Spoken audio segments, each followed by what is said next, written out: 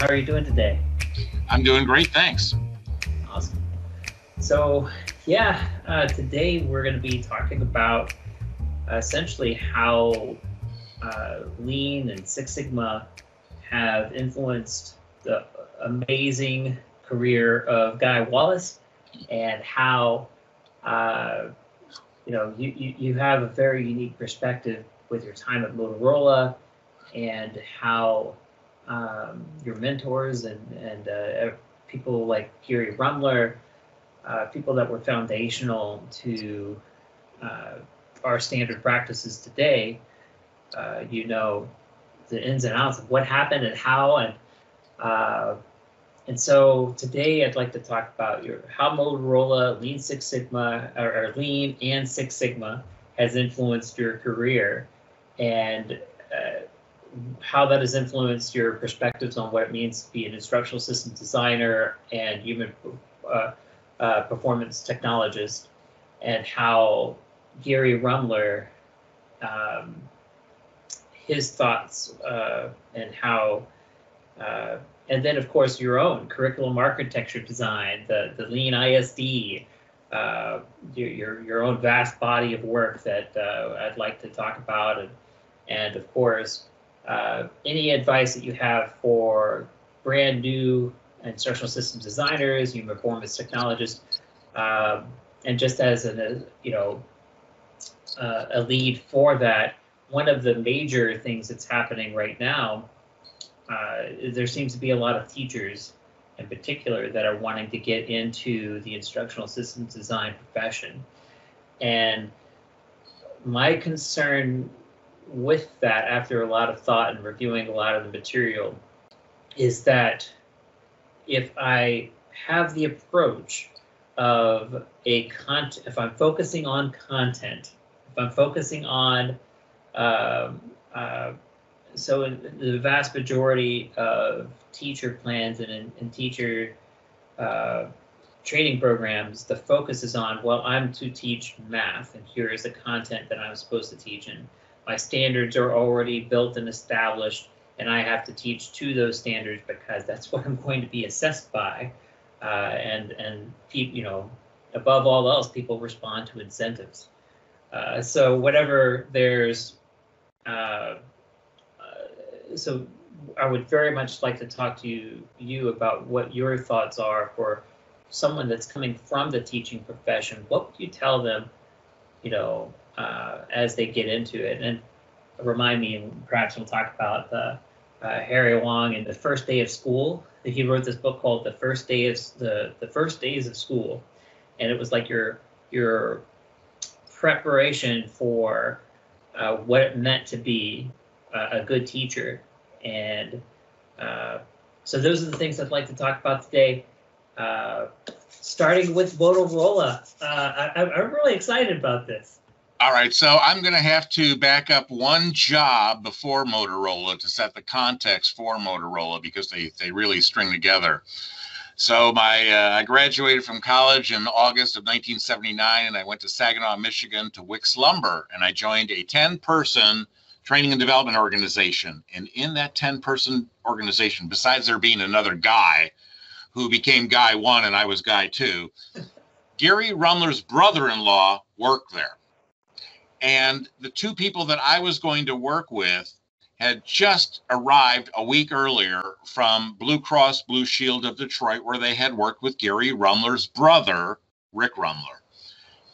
And the brother-in-law was instrumental in getting those two people coming, because they were recommended by Gary Rumler, because they were known to him, because at Blue Cross Blue Shield, they were implementing a lot of the things that Rumler and Tom Gilbert were doing at their organization called Praxis for a number of years, and then that business Praxis was let go, and Rumler did some other things in between. But so I spent 18 months there, but on day one I was given three things. I was given a 1970, so it was 9 years old, mimeographed article from Praxis. It was their newsletter for September and October of 1970, and it talked about guidance, which we all knew later as job aids, and which we know today as performance support or workflow learning.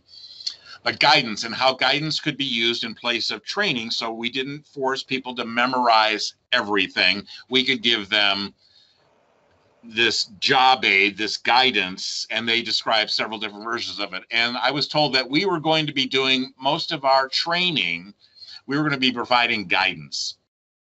The second thing I was given was Bob Mager's book, Analyzing Performance Problems, or You Really Wanna. Classic book, still good today. Yeah, I was also given Tom Gilbert's recent book, because this was 1979, and his book came out in 78, Human Competence, which it took me 3 times trying to read through it to get through it. But so that's another story, but there's a lot of lessons learned in that. But anyway, so I was oriented to Rumler and Gilbert approach to instructional systems design and development. Back in the old days, ISD stood for Instructional Systems Development, and ID stood for Instructional Development. But, design is cooler than development, and so it all shifted then back in there in the late 70s and early 80s. But so I was taught, and I was told this, because later on when I got a chance to meet with Rumler, I told him I was taught a derivative of your approach, Gary Rumler's approach, to analysis, performance analysis. And that then led to what Tom Gilbert called in his book, Human Competence, a knowledge map. And my organization changed things around, changed the formats, changed the labels on these things. So we produced a performance table and a knowledge map, but we then soon changed it, and I soon changed it to become a performance model instead of a job model, because oftentimes we're looking at more than one job, and a knowledge matrix. And so those things were instrumental early on, 18 months of practice with that. My wife at the time got transferred to Chicago, so I got a job with Motorola simply because on my 16-page saddle-stitched resume, because the people at the print shop at Wicks Lumber loved me, at the bottom of page 1, it said, practitioner of the methods of Gary A. Rumler. And so I sent this off to a whole bunch of companies in the Chicagoland area. And a woman at Motorola, Barbara Warburton, was opening the mail for the new director who hadn't arrived yet, a guy named Bill Wiggenhorn. And so she was going through his mail, sorting junk and throwing it away and saving things in a pile. And she saw this resume, which of course was quite distinctive because it was 16 pages, saddle stitched, in color, and which was very unique. And at the bottom, she saw this thing, Gary Rumler, and she said, well, he's this guy, Gary Rumler. I don't know who he is, but he's coming to speak to us in a month or so. And so I better set this aside and put this on top for Bill Wiggenhorn when he arrives in a week or so. I can't remember the details of the story. But anyway, so I got hired. They invited me to come to work a week early before my official start date and attend a one-day workshop that was being put on by this guy named Gary Rumler. Now, I'd met Rumler at the NSPI, which is now ISPI conference, in April of 1980 in Dallas. And so I got a chance to meet him, but he wouldn't necessarily remember me because he didn't remember me when I showed up to this one-day workshop. And, I told him, okay, I work with your brother-in-law. Oh, so, okay, yeah, he kind of knew the connection here, but, I was new into the business and all of that. And so at Motorola, my clients were the manufacturing, materials, and purchasing worlds. And Bill Wiggenhorn set me up. I didn't have what was called a functional manager, so I skip level reported to the top guy, Bill Wiggenhorn. This was a brand new corporate training organization. There hadn't been one for 10 years. It had all been distributed out to the field, to the strategic business units, which were called business sectors at Motorola, 5 of them. And that wasn't working. But so Motorola had embarked on this effort to install a participative management system, and they called it PMP, the Participative Management Program.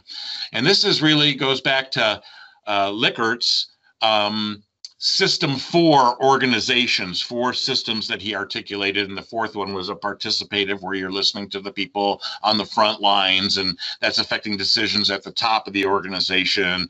So there's all this two-way flow of communications and all that stuff. And the founder's son, who was the CEO, decided that he was going to put in a training organization, a new corporate training organization, to help with this huge initiative. They were doing this because Motorola was famous for communications. A lot of the people in the company had come out of World War II. They knew that, Motorola radios that took a bullet or two still worked. And that's why they had huge market share after the war.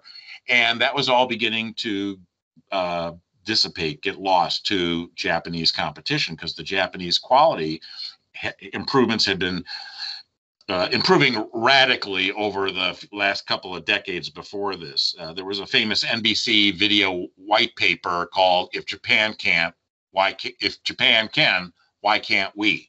This was very impactful to a lot of people in the manufacturing world, because our quality, which had been superior after World War II, simply because we had bombed the heck out of everybody else and they didn't have manufacturing capabilities and capacity, we sold the refrigerators, we sold the cars, we sold everything to the world, including communications devices, radios and such. And so that was all beginning to change, and huge changes in the top executives at Motorola decided they really needed to do something about this. So and they looked around and they discovered this, and so they embarked on this program to do that. But anyway, so I got a chance to work with Gary Rumler. He was assigned to me. So he was my consultant on my projects for manufacturing, materials, and purchasing, and the joke was, that meant I carried his pencils around as we went from site to site and client to client. And I learned a tremendous amount from him.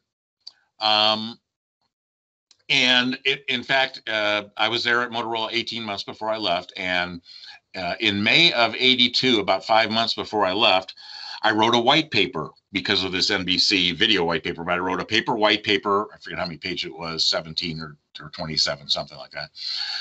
And where I recommended to Motorola, because my manufacturing clients and materials clients and purchasing clients were complaining about this PMP program, because there was gain sharing, but people had figured out how to game the gain sharing program. So, savings that were had, and people could get money for it, and all the metrics that were behind all this stuff were easily gamed, and people were gaming it. And so there was a lot of dissatisfaction in my client groups. I had 30 manufacturing sites that I was responsible for helping them with, training. If it met 3 out of the 5 business sectors needs, then I would do something for them.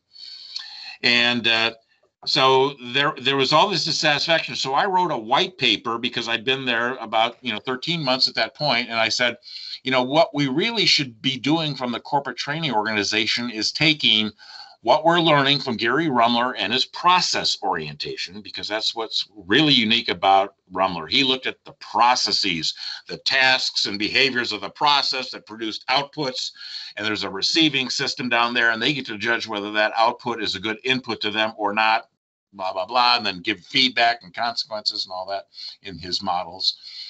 And that we should take all this Rumler stuff and combine it with all the quality, the total quality management movement, which had previously been called VR, for variability reduction.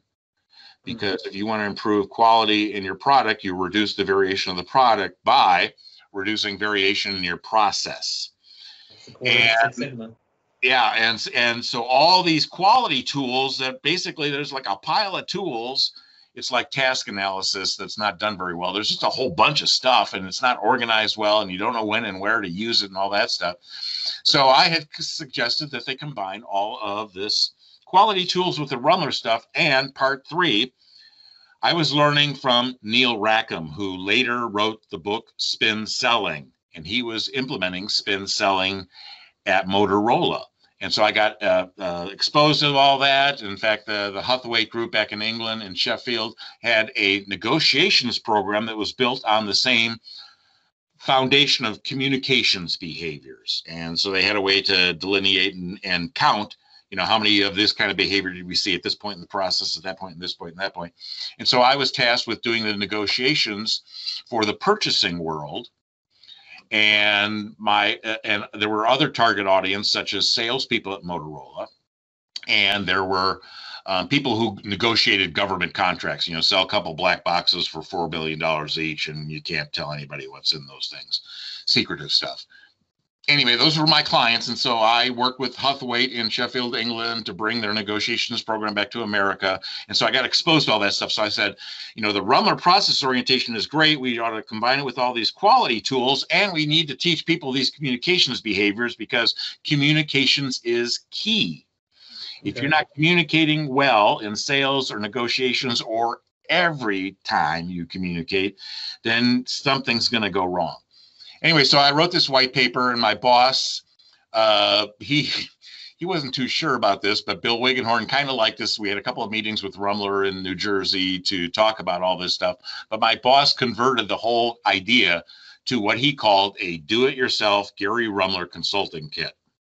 And we have pictures of him wearing a Kit Superman t-shirt with a big Kit across instead of the S. And we worked with Rummler to begin to create this thing. And that turned into a training course called OPS, Organizational Performance Systems. And then I left Motorola. I was given an opportunity to join another one of the consultants like Rummler, like Rackham, this guy, Ray Svensson, who had come to us. He did a one-day workshop, just like I saw with Rummler. The next week, my first day on the job, we had a one-day workshop with Neil Rackham. Those two are on video.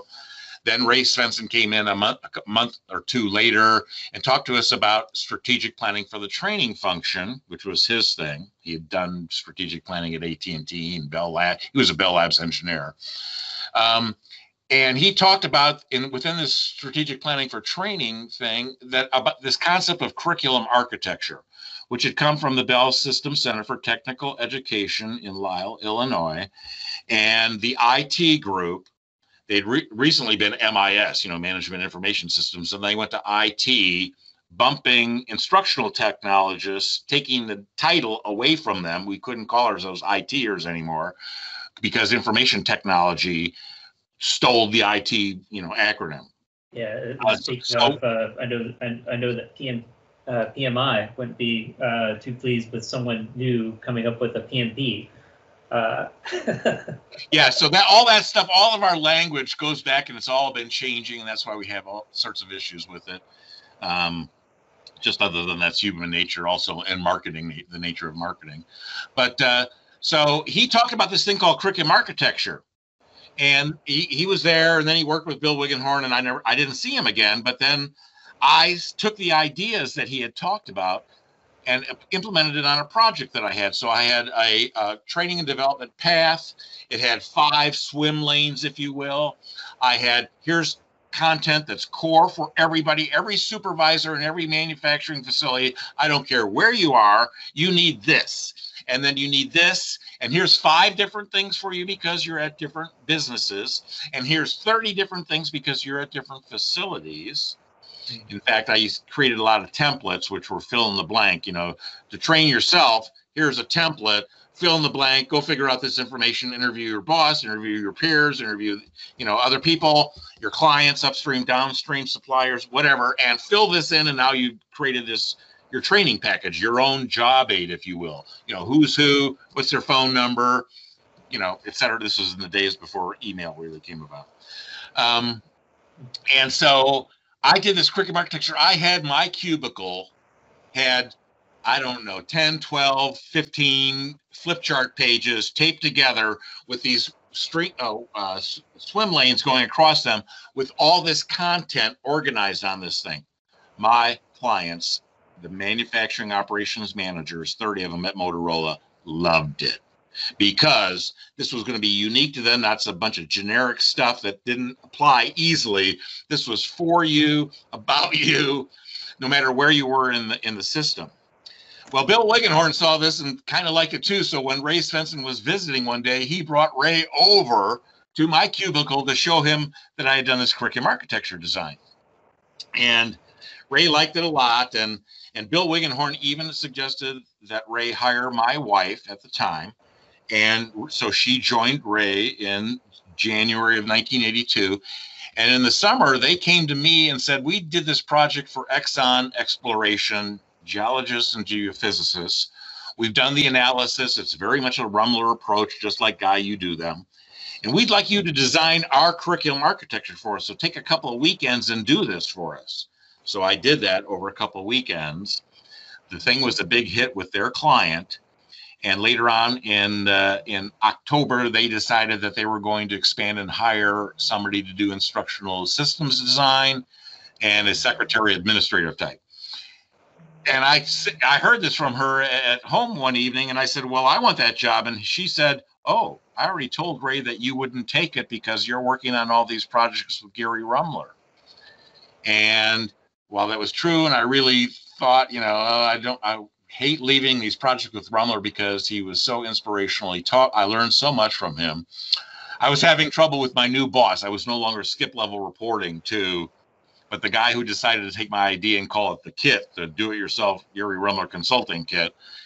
He was in Phoenix, I was in Chicago, and he was a micromanager, and I didn't appreciate any of that. And so I was dissatisfied. I'd even asked to be reassigned, and that didn't happen. So when this opportunity came up, I jumped on it. And I became the practice leader for ISD at this small consulting firm. There were 5 of us in total to start with.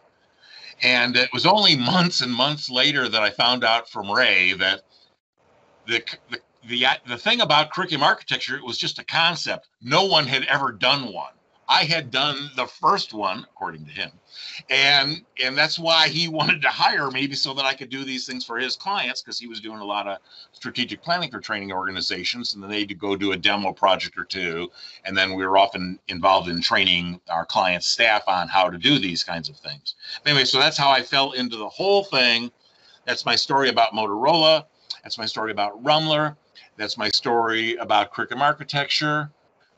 But then you ask about Six Sigma. So the roots of Six Sigma are many and varied. In fact, Bill Smith, the engineer at Motorola, who's credited with this, I interviewed him back in 1981 about one of my projects for these manufacturing supervisors. In fact, what he gave me of what people should learn, I had built into that first curriculum architecture.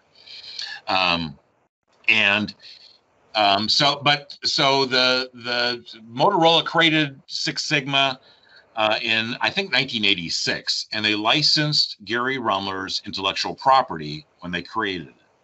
Now, instead of using something like ADDIE, which, for your audience, if they don't understand that, that's analysis, design, development, implementation, and evaluation.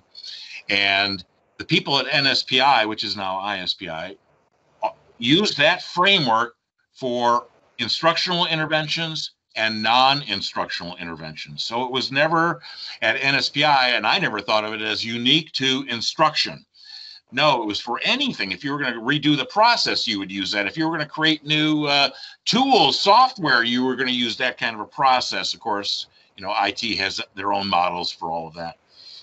And when engineers created the process, took Gary Rummler's stuff and framed it, that process orientation, they called it DMAIC. And the C at the end of DMAIC stands for control. And my friend Alex Salas, who interviewed Bob Branson from the University of Florida, or from Florida State University, about the roots of ADDIE and where did it come from, he uncovered the fact that initially, the E in evaluation in ADDIE was really evaluation and control. And then it was shortened to evaluation. Well, engineers are all about control, and evaluation is a means to control, but it's really about control. So DMAIC reflects really an ADDIE-like model with control as the important. Now, a woman, Karen Brethauer, wrote this paper about behavioral maintenance. And that's one of the missing pieces when we're changing people's behaviors. in that we need to do maintenance because it'll dissipate. People, you'll backslide to the way you used to do things if it's not reinforced. So this maintenance of behavior is equivalent to control in DMAIC or control in the original version of ADDIE, which was evaluation and control at the end. Anyway, so what I learned from Rumler, it was funny because he didn't do Six Sigma, which is variability reduction.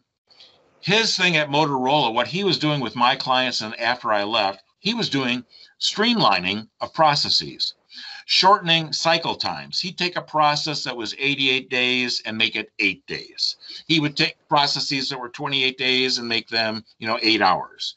And one of the things that they learned at Motorola was that when you reduce cycle time of a process, and there's many ways to go about doing that, taking out unnecessary steps, having, one desk, so to speak, do 8 tasks instead of it going to 8 different desks and all the, sits in an in basket and then it gets handled and then it gets passed on and blah, blah, blah.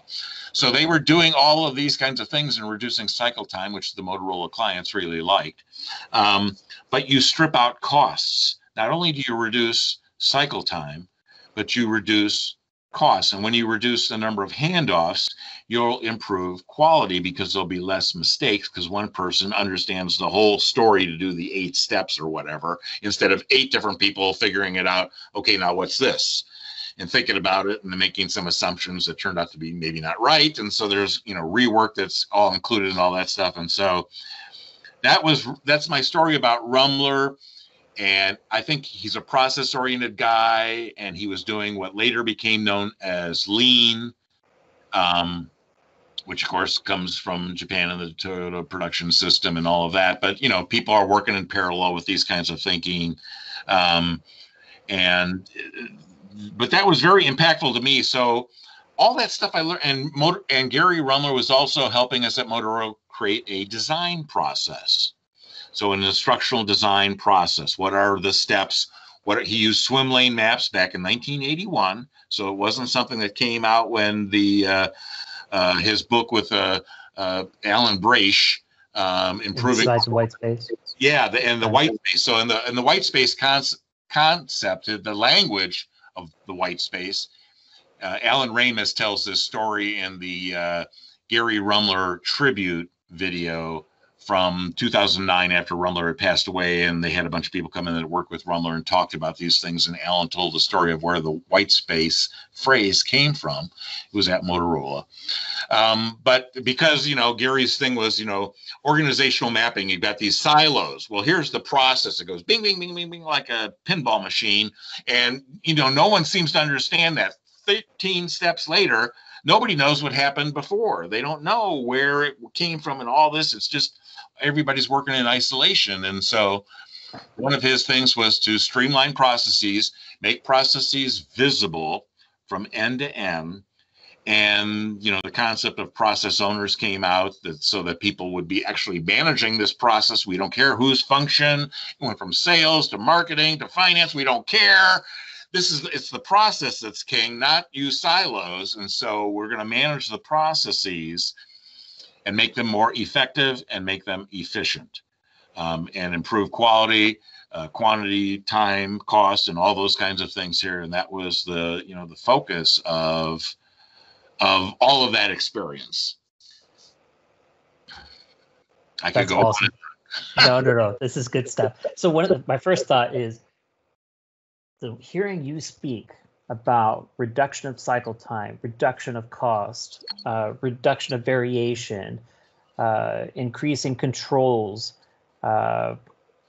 defining the process, and having you didn't use this term, but having a profound appreciation of the system, communications across silos. It's as if we have nothing to do with the vast majority of the conversations that you hear in the marketplace today about instructional design, instructional systems design. It's True. as if, and so, the for our audience, the business terms that Guy is talking about right now is absolutely essential to be able to add value to your organization and show that you're adding the value.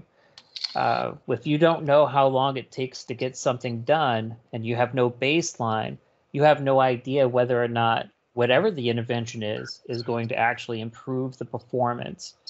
And so these terms that Guy is throwing out, if you don't know what any of them are, I encourage you to look them up. I encourage you to master the terminology of business. It is no longer a luxury. And so this has been true forever, because I've heard at NSPI conferences back in the 80s. I went to my first 31 out of 33 conferences up until 2012, and a lot of the gurus would talk like, you need to understand your customer. You need to understand that, and you learn that, as Joe Harless would say, through front-end analysis. You need to do the analysis. Well, most people's practices of analysis, instructional analysis or otherwise, are poor or non-existent. And that led to analysis paralysis. So this manufacturing group, this 30 manufacturing operations managers that I worked for, the first time that they gave me a project, I attended their meeting. They'd all get together every month, fly to wherever, one of the facilities. And I'm there and they tell me, okay, this is what we want you to do, Guy. And I said, okay, I did my best active listening, repeating what they had told me so that they knew that I heard them. And they said, okay, now, so what I'm going to do an analysis. And the head guy said, stop. We hate when you people come back 90 days later and tell us what we told you on day one. Now, he was pretty sure that I was going to go off and spend 90 days doing analysis and bring back nothing more than they already knew. And it would be a waste of time.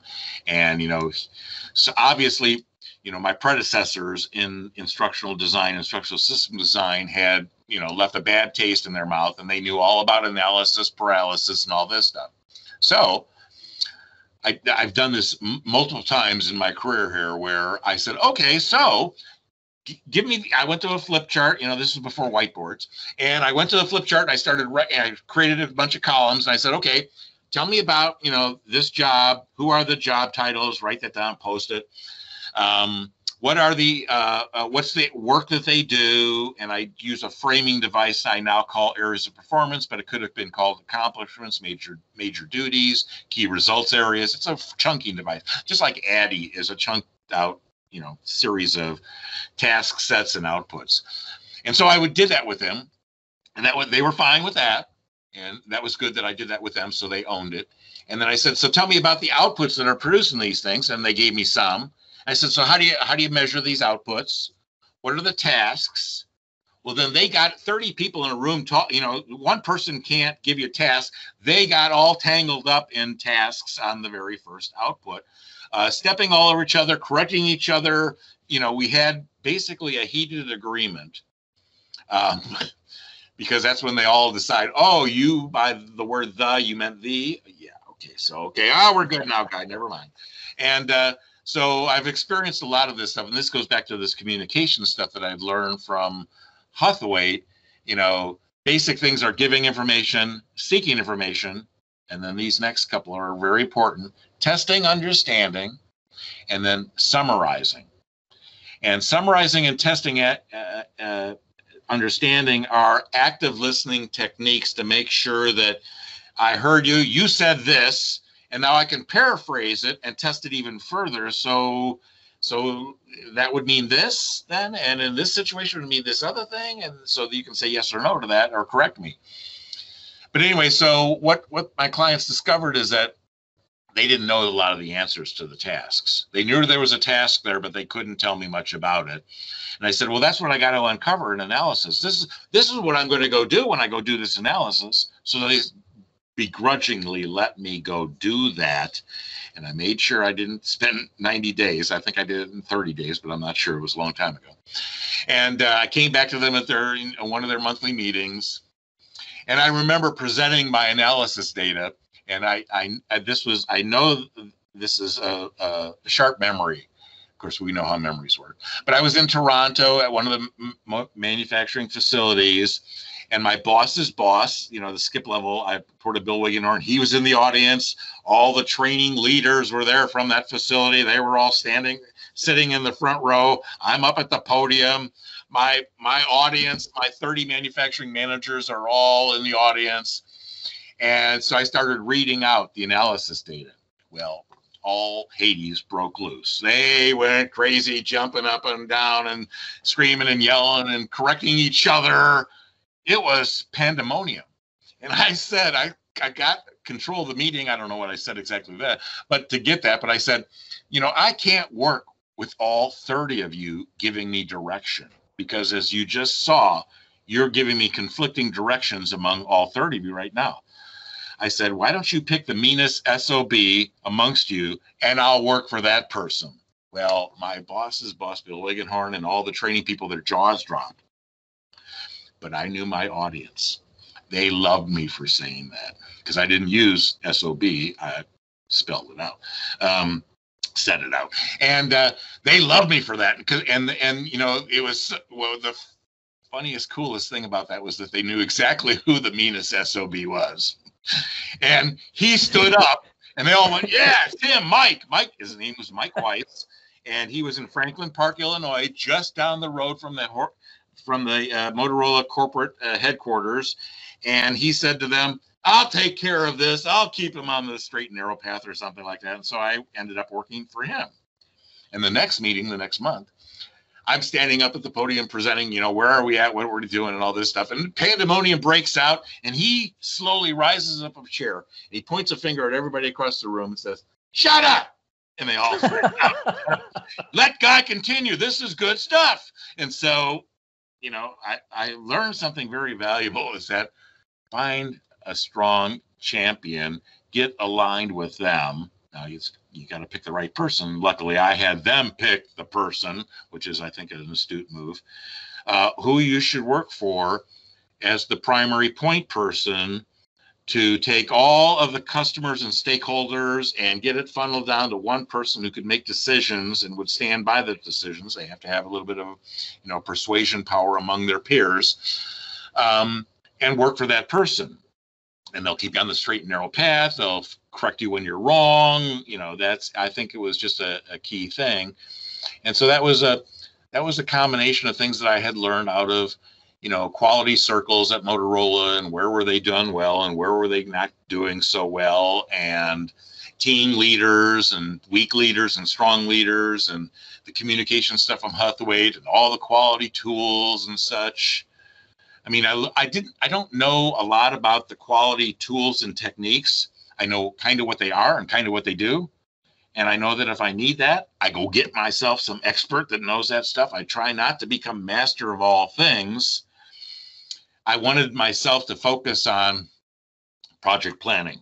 Project planning was really key to me. Then doing analysis and doing it well and doing it quickly. And then doing design and doing that quickly with high quality. Which is, when you review your design and clients, rip it to pieces, that's your signal about what you didn't quite get right. And then going into development. And I haven't done development of any instructional content probably since the early 90s, maybe mid 90s at the latest. I hire that out. I bring in other folks to help me do that stuff. They were either on my staff until 2002 when I went solo.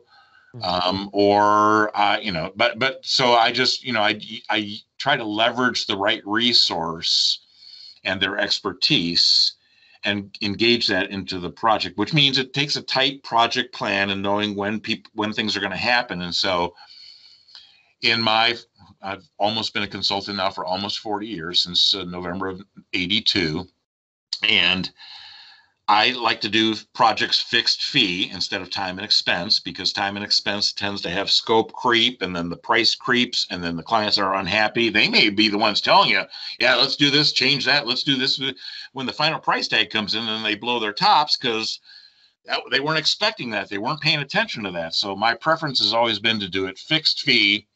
That way I can fend off scope creep, which means, not to make them unhappy. I got to make sure that, the plan is robust to what we've got to do, what issues we may come across as we're doing the project. In order to assure that I've got, a decent profit margin at the end of my project, I got to know how long it takes to do what. So I do a lot of detailed planning. And that's one of the things that I learned from Ray Svensson in particular. He was the Bell Labs engineer. He had a method and a format for project plans and all that stuff. And so I just kind of adapted what he had been doing and kind of maybe made that of my own, but it's really sourced from him. But so I think that was, I've never missed a deadline. When I was going to do analysis and design and development, whether it was an 8-day course or a 5-day course or a 2-day course or a bunch of job aids, I would have, gate review meetings scheduled with my client. On the very first meeting, we'd schedule the analysis review, the design review, the development review, etc., and schedule that and put that on everybody's calendar so that they would show up. We didn't have online meetings like this. We would, show up physically to one room, and sometimes people would conference call in or whatever, but that was not really satisfactory for them.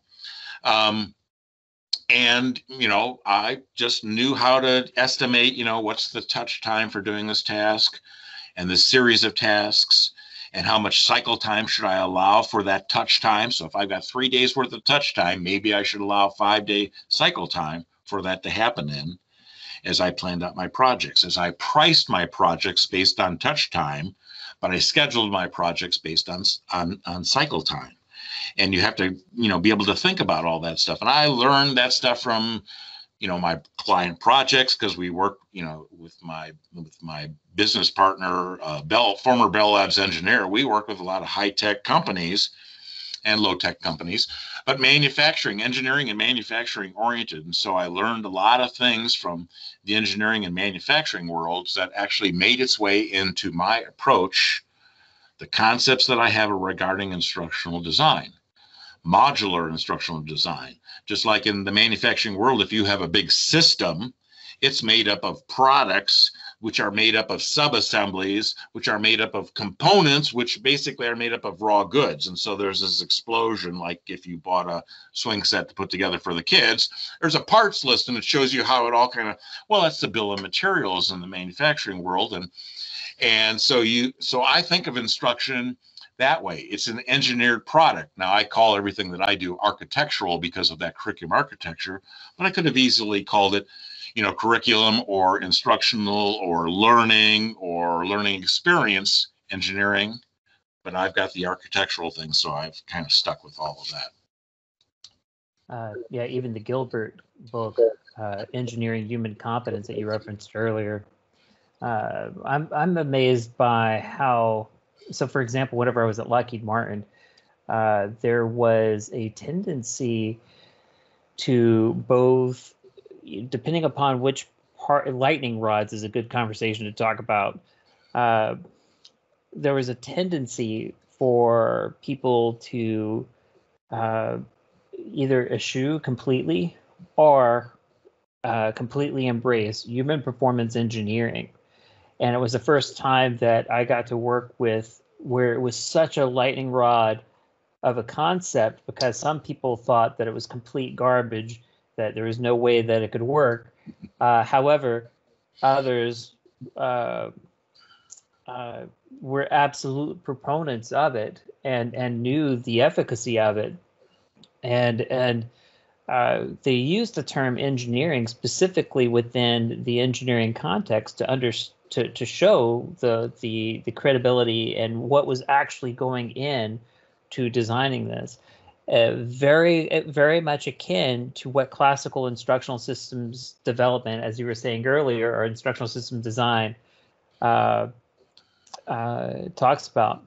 And the other thought that I had about the lightning rod was you were talking about the one SOB that helped you. And one of my mentors is a man named Rich Arnold, a former Coast Guard commander, a sailor. Whenever you think of like an old school sailing vessel captain, you think of somebody like this, and so bold, right? Just so strong and so bold, and he'll just call things out. And some people absolutely love him, right? I will be loyal to him till the day I die. Other people absolutely detest him and can't have anything, they don't want anything to do. And that lightning rod concept, as you were talking about, that approach, that SOB in the room, just wouldn't work within certain contexts, right? Yeah, the SOB has to have credibility. Right. And, you can have credibility, but be kind of milquetoast about it, quiet, not non-bold, But this guy wasn't afraid to say anything to anybody. If the CEO walked in and said something that was stupid, he would say, well, I'm sorry, sir, but that's stupid. Here's why, But I mean, and people that are bold and overt with their thinking and their feelings, they have to be good. Otherwise, they'll soon be destroyed by the rest of the organization, right? And that's correct. That's what you're really wanting, is somebody who's got credibility with the organization. Now, it doesn't always take a bold personality, somebody who calls it like it is. There's, more tactful ways to deal with these kinds of things. But what you're searching for, and I guess I want to say this because I don't want people to understand what I was suggesting here. You need to find somebody who's really got credibility across the board.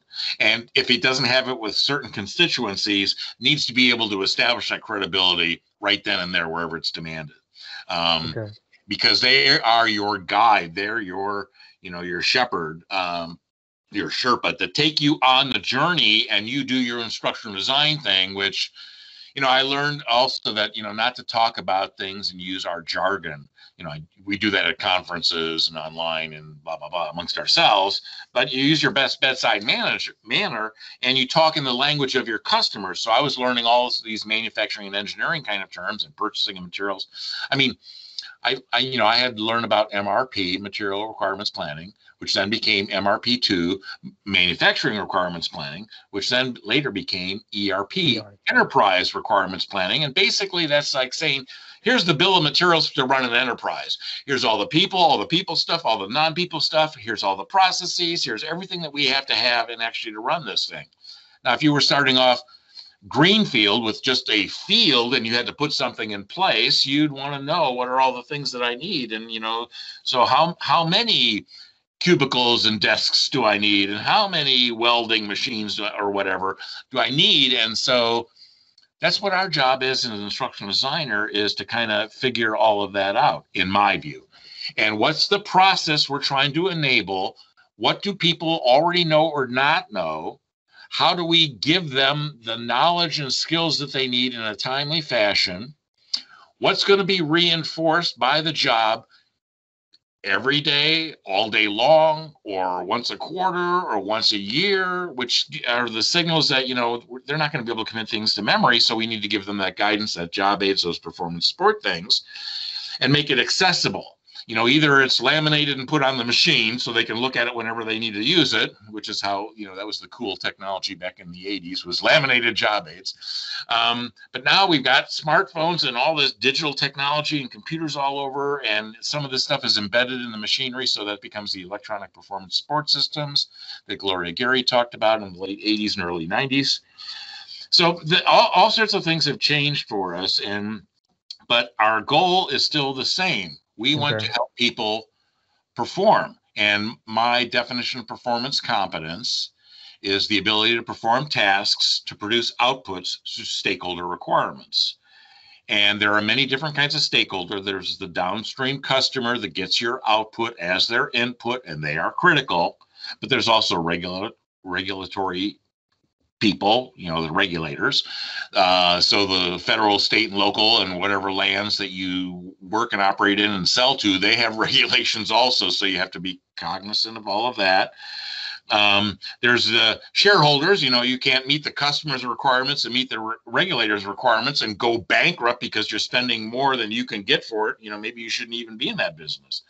So there's all sorts of ways, this financial literacy, business literacy. People need this to understand, how does a business operate? How do you keep score? What's an income statement? What's a balance sheet? What's cash flow? What are these things here? Do instructional designers need to know that? Do they need to know about return on investment or return on net assets or ROE, which certainly isn't return on expectations unless those expectations are return on equity, which is a financial metric from the 1920s. I'm sorry.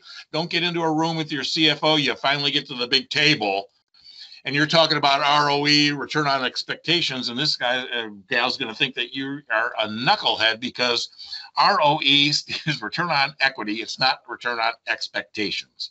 I mean, if you don't know what to measure, if you don't know what the process and outputs are, yeah, go after some intangible like return on expectations and see if you've hit the happiness index. But to me, that's the kiss of death. I don't want to be in that business, but there's certainly a lot of instructional designer types, learning experience designers that are, think about that now, that's the fault of their management.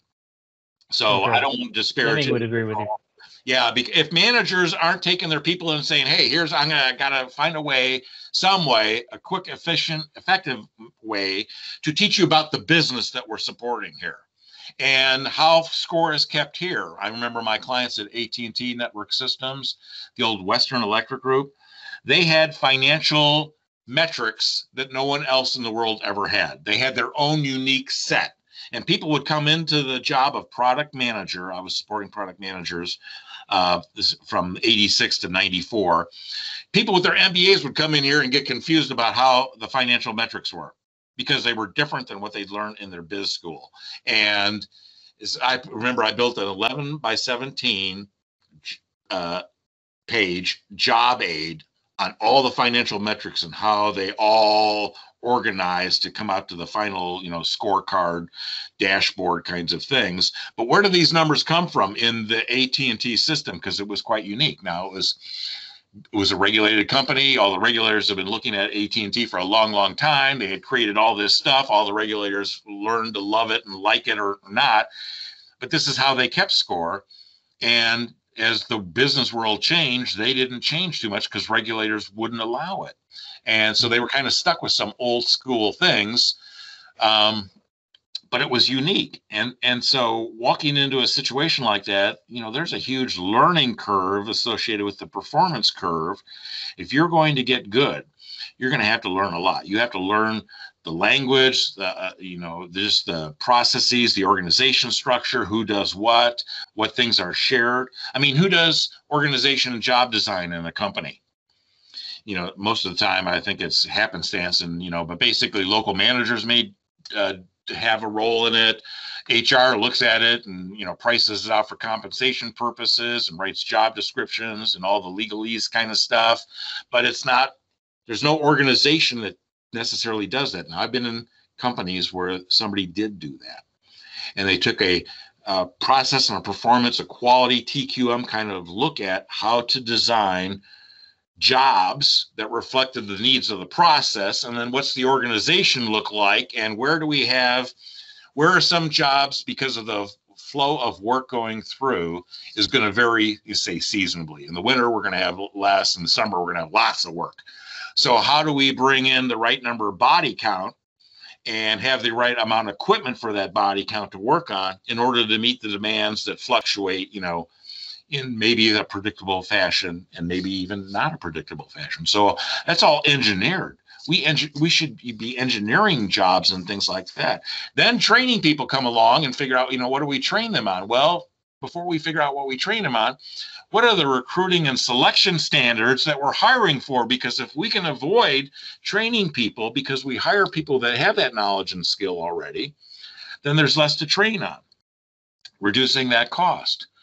So when we look at, how do we as instructional designers work with the rest of the world, whether it's in HR or not, there's these other things going on and people doing them, and either they're doing them deliberately with, high quality, et cetera, or it's just kind of happening. And maybe some of the problems that we're asked to address aren't really rooted in knowledge and skills of the target audience. It's in what Deming called the system and what Rumler called, the system.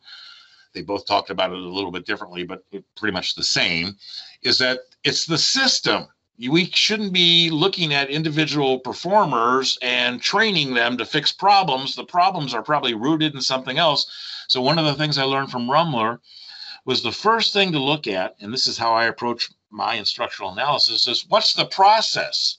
Is there one? If there is one, are people adhering to it? Because he has learned that just because you got a process doesn't mean that people are following it. And then the next thing to look at are what is the consequence system? Is the consequence system deliberately or more likely inadvertently designed to reinforce what we don't want? Do we inadvertently give, the top performers more work than anybody else because we can trust them to get it done and they'll do a good job and they'll stay and work 80 hours a week, and we burn them out and they leave? We got high turnover. Is it because we're doing that, or is there some other aspect of the job in the consequence system that's really not reinforcing what we want? It's reinforcing what we don't want. And it's out of control. It's not deliberate. It's not designed. And so as an instructional designer, I don't re-engineer consequence systems and compensation systems and all that stuff, but I have to have in my methodology, looking at performance, help my clients understand where addressing knowledge and skills is going to help and where it ain't going to do nothing but spend money and waste time and effort, and you're still going to have the problem. So that helps them figure out, who else do they need to get involved here to fix those kinds of issues? Do we need to re-engineer the process, re-engineer the tools, re-engineer the compensation system so we reduce turnover? Is it a mixture of things? Do we also need to? I had a client at a bank. My client, I didn't find out the results of my project, but I did a curriculum architecture. They had 3 different sets of curricula because of all the mergers in the banking world. And they were maintaining 3 different sets of curricula. And so they brought me in to clean it all up, do a curriculum architecture design, make it one. Figure out, okay, when we're doing, module A, we're going to take this content here, tweak it, use it, then this content here, that's good. That's good as is. We don't have to touch it. And take from the 3 curricula and build one set of curriculum. And then they maintain it over time because regulations change and tools change and all that stuff. So there was going to be an amount of churn in it.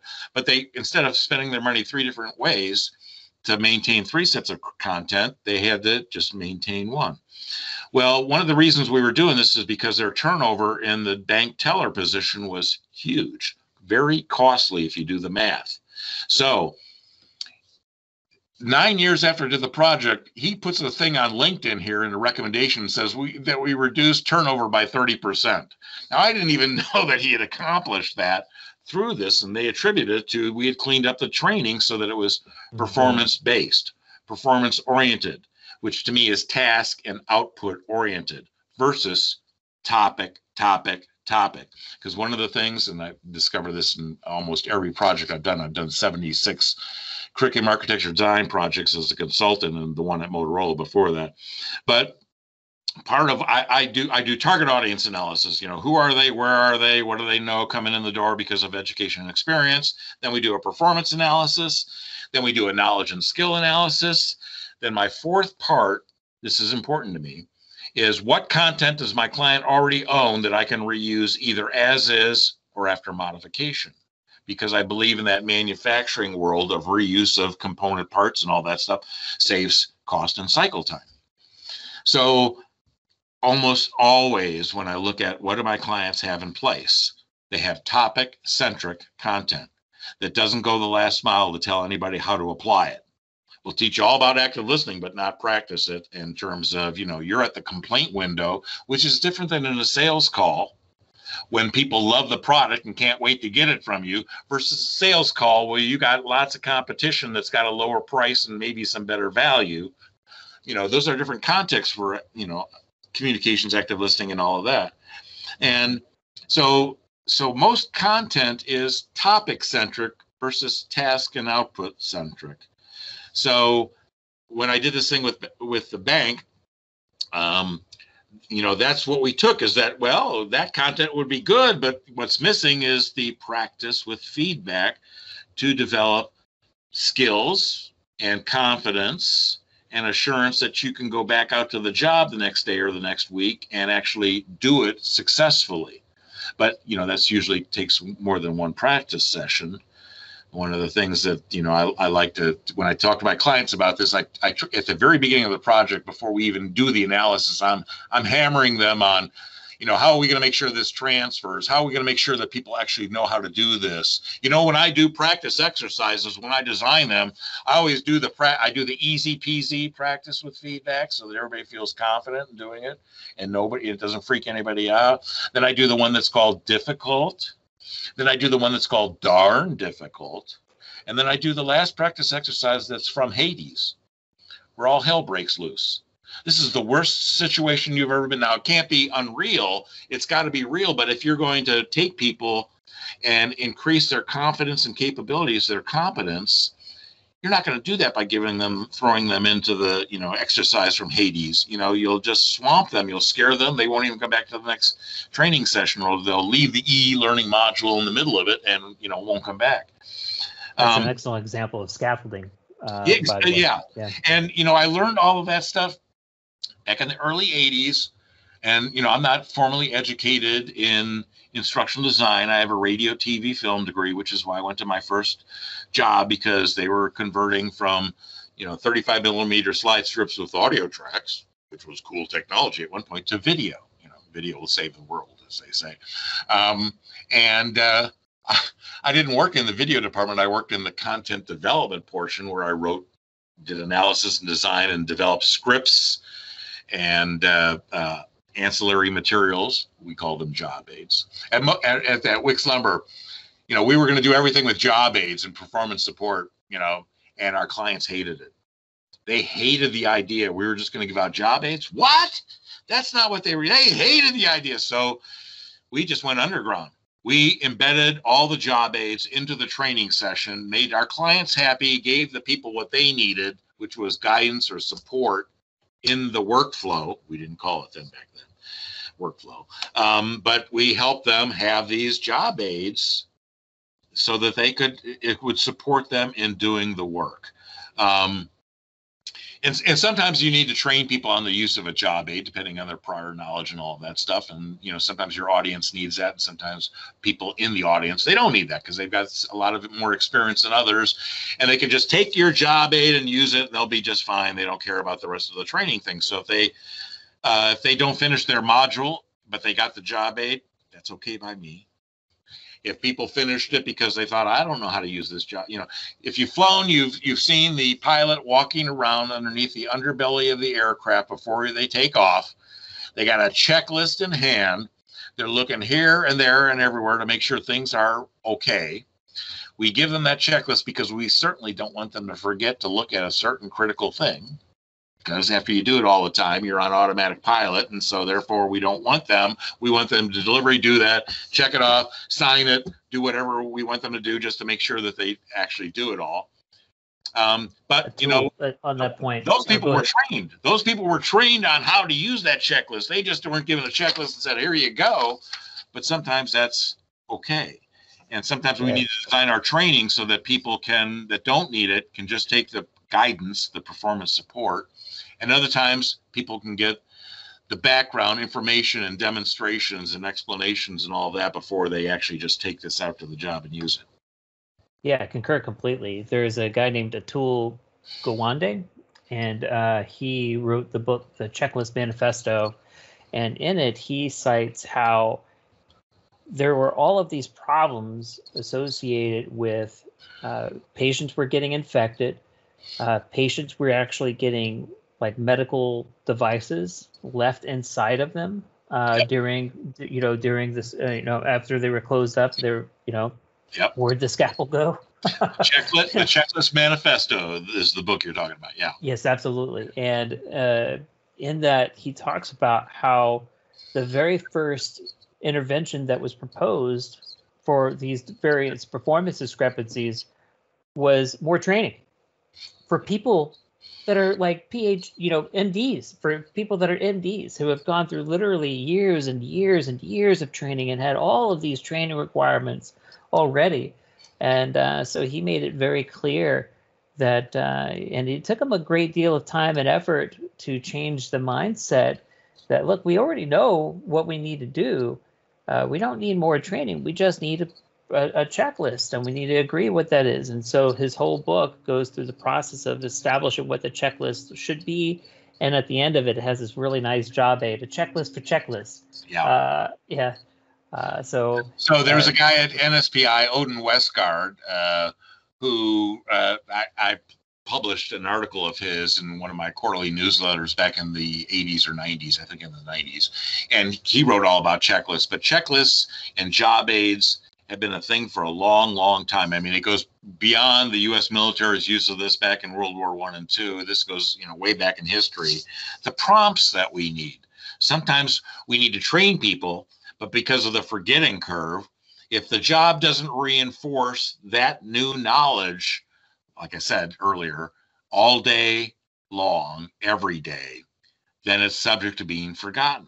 And therefore, we need to give people the reminders we need, or we need to do the spaced learning. So it depends on, in my view, this is a phrasing that I just coined here within the last 6 months, but does the performance context demand a memorized response? There's no time. It's an emergency. You got to do something with the patient here. You're the EMS, you've arrived in the ambulance and you got to do something here. There's no time to look anything up. You got to have that memorized. Or is it does the performance context allow a reference response? No, hold on a second here. Let me look that up here on my phone or device or whatever. And then I can respond appropriately. And sometimes it's both ways, but if it's both ways, that means the worst case is it's demanded on right then in that moment. And so therefore it needs to be memorized. Well, if the job doesn't demand that from you all day long, every day, you're going to forget it. So therefore we need to do spaced learning, or what we used to call reinforced learning, reminding people about things, forcing them to do recall, or practice and get feedback. It's why the fire departments are out there, in fake buildings fighting fires, because it's not like they've never done that before, but it's just that there's key aspects here that you might just forget in the heat of the moment. And therefore we need to reinforce that. And anybody who's been psychomotor skills that have to be continually kept sharp. I mean, you practice driving here, but so there's a lot of instances in here where you just need to know. And again, it's whether or not the performance context reinforces that adequately or not. And so we as instructional designers have to have so too much now, with the advent of e-learning, which reduced costs tremendously, both for creation of content and for deploying or making it accessible. We got worse than we were before. We had problems in River City, back in the 80s and 90s, and then in the late 90s with all the e-learning tools coming out and all of that. People could just create content. So they no longer do performance analysis and knowledge and skill analysis. They take the topic that they were given, they do content analysis and scour the internet, find it out. Now they got to figure out how to reduce this down to the 2-hour or 30-minute or whatever the number is that they've been given. And they have no way to logically look at the content and decide, does this really need to know? Because they don't understand the performance application, and they can't draw the link and go, you don't really need to know. You need to know A, to do the job, the tasks, but B, I don't, maybe not. And C, definitely, the history of, or whatever it is, we don't need that. We can't make a case for why we must include that. And if you're a minimalist, which I think people should be, the minimum amount of information, and then giving a demonstration of how that all comes together in performance, and then having people practice what you just showed them. So I like to do it info, demo, and apo. So, just the minimum amount of information. What does the law require? What is a major concept here that you're trying to do? What are your 3 alternatives? Let's demonstrate that and see a video, or watch somebody at the front of the room do that. And now let's go right into practicing that. Easy peasy, difficult, darn difficult, and now from Hades, because we need to really, and of course we might give them more demonstrations and information in between getting to Hades, but we need to make sure that people are well prepared and have the confidence that they need to go back to the job. I remember learning from Neil Rackham about sales training and things like that, and they would teach specific kinds of techniques and all that stuff. It's the spin questioning thing, situation, problem, implications, needs, payoff. Well, the first time a salesperson goes out there and tries that and it doesn't work out smoothly for them, they revert back to what they did before. And I had Neil Rackham meeting with my manufacturing operations managers. These were a lovely bunch of guys. And there was like 5 or 6 of them in the room meeting with me. And I had Neil Rackham come in to talk about this negotiations training we were going to be doing for purchasing. And, he's a British chap. He's got his 3-piece tweed suit on. This is 1981. And he's got a little goatee. And they did not like him, I could tell. They did not like him. He's another one of these high-priced consultants coming in here. Tells us so he's telling them some things, and he could read their reaction. And he says, "Do any of you play golf?" Just out of the blue, and they're all going, "Oh yeah." He goes, "Did anybody play tennis?" And half of them did. He says, "Oh, have you ever had a lesson?" And they all go, "Well, yeah, I've had lessons." And he goes, "Did they change your grip?" "Well, yeah." He goes, "So how was your ball control after they changed your grip?" "Oh, it went everywhere. It went all, they were into it." And he said, "Well, so what's the job of a coach in that situation?" And they all got quiet. He goes, "So the new behavior is resulting in poorer performance than before. With your poor grip, your inappropriate grip, you had some semblance of ball control. But with the new proper grip, the first thing that people are going to see is that they don't have that same control they had before, so they revert. So a coach's job is to focus on the behavior, on the tasks, and make sure that you're doing that right and forget about the results initially until that new grip and the results that you get once you gain ball control with it becomes self-reinforcing." Now, and he mentioned somebody at the time, and it would be the equivalent of more recently talking about Tiger Woods. Why does Tiger Woods have a swing coach? I mean, he was at the top of the game at one point. Why does he have a swing coach? So he needs a swing coach because he's going to go from being unconsciously incompetent to consciously incompetent to consciously competent to unconsciously competent, where you automated everything and now you don't even know that you've backslid in your grip or your stance or something. And so coaching, and one of the things that Neil did at Motorola is that his thing was spin selling was to train coaches on spin selling so that they could coach their sales people. He didn't have training for sales people.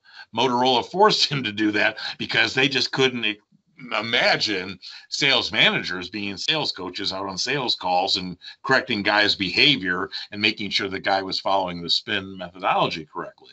They just couldn't conceive of that. So it became a combination of coaching for the salespeople and coaching for the sales managers to be a coach. But so Neil won over my manufacturing operations managers because they loved him after that meeting because that made so much damn sense. And so the purchasing, so this was all going to go to, we're going to train the purchasing people on negotiations, but we're going to have to train your purchasing managers. So when they sit in on a negotiation, they could coach that person at a timely point, not in the middle of a live negotiation when you're trying to reduce, your price, the price of a vendor to get your costs down. But that's important. So in instructional design, we often need to do that too. We need to train people, learn them, or give them the experience. But we've got to do something to maintain that behavior, to make sure that it transfers, to make sure that it's maintained over time, that there's no backsliding. And too often, I've only had a few clients that insisted on this. My Eli Lilly clients insisted that for every training package they put out, there was something for the managers. So the managers could set expectations before people went off to training. So that when they came back, the manager would give them something to do that the manager could either look at the final output or look at the process and the final output to judge whether or not Guy learned it adequately and came back here and can do this now. And so you're really establishing expectations with the managers as well. And that would help ensure transfer, which is a huge issue because most things actually don't transfer back to the job.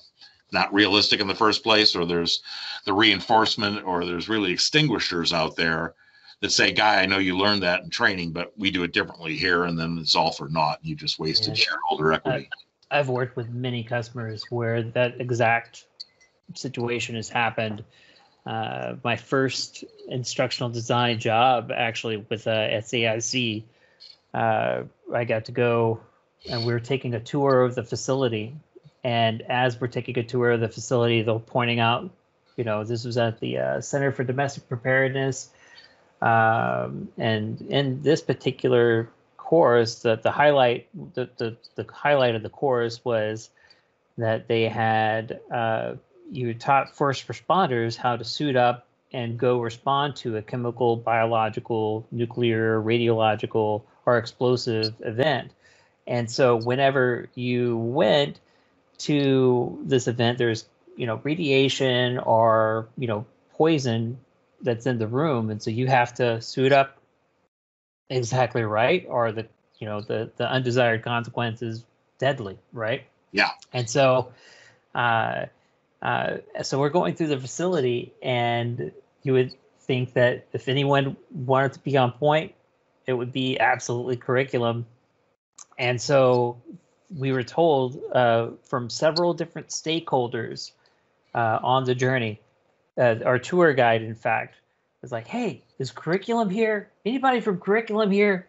And my associate and I, Brent, first week on the job, we raised our hands, and it's like, "Hey, pay attention to this. You guys get this wrong," And then even then, they said, "So go ahead." Oops. Right. And then they said, "Hey, is anybody from curriculum here?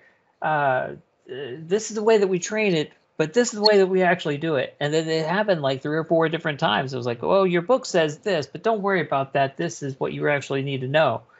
And that's been a common refrain in many of the places that I have worked with. And what's really sad is the response from the curriculum team and the leadership for that, within that environment was not, let me go ahead and do whatever it takes in order to make sure that we're adding value to the organization. Their response was, how dare they say that about us in front of everyone? And then to go, almost in a legal fashion, right? To document that and to write that up. And but that happens all the time. I've had when I do my work, I like to use a facilitated group process with master performers and other subject matter experts. So what Gilbert called exemplars. I want a group of them, and I want to work with them to figure out, what are the steps, what are the process. And they will say, well, we have a company process here, but we don't use it, Guy, because it's garbage. If we did that, it would take us too long and we wouldn't be successful. So this is what we do instead. Now I take that back to a project steering team that I've assembled so that they can make a business decision about what do we do. Maybe there's regulations that drive the first process and the second one violates them.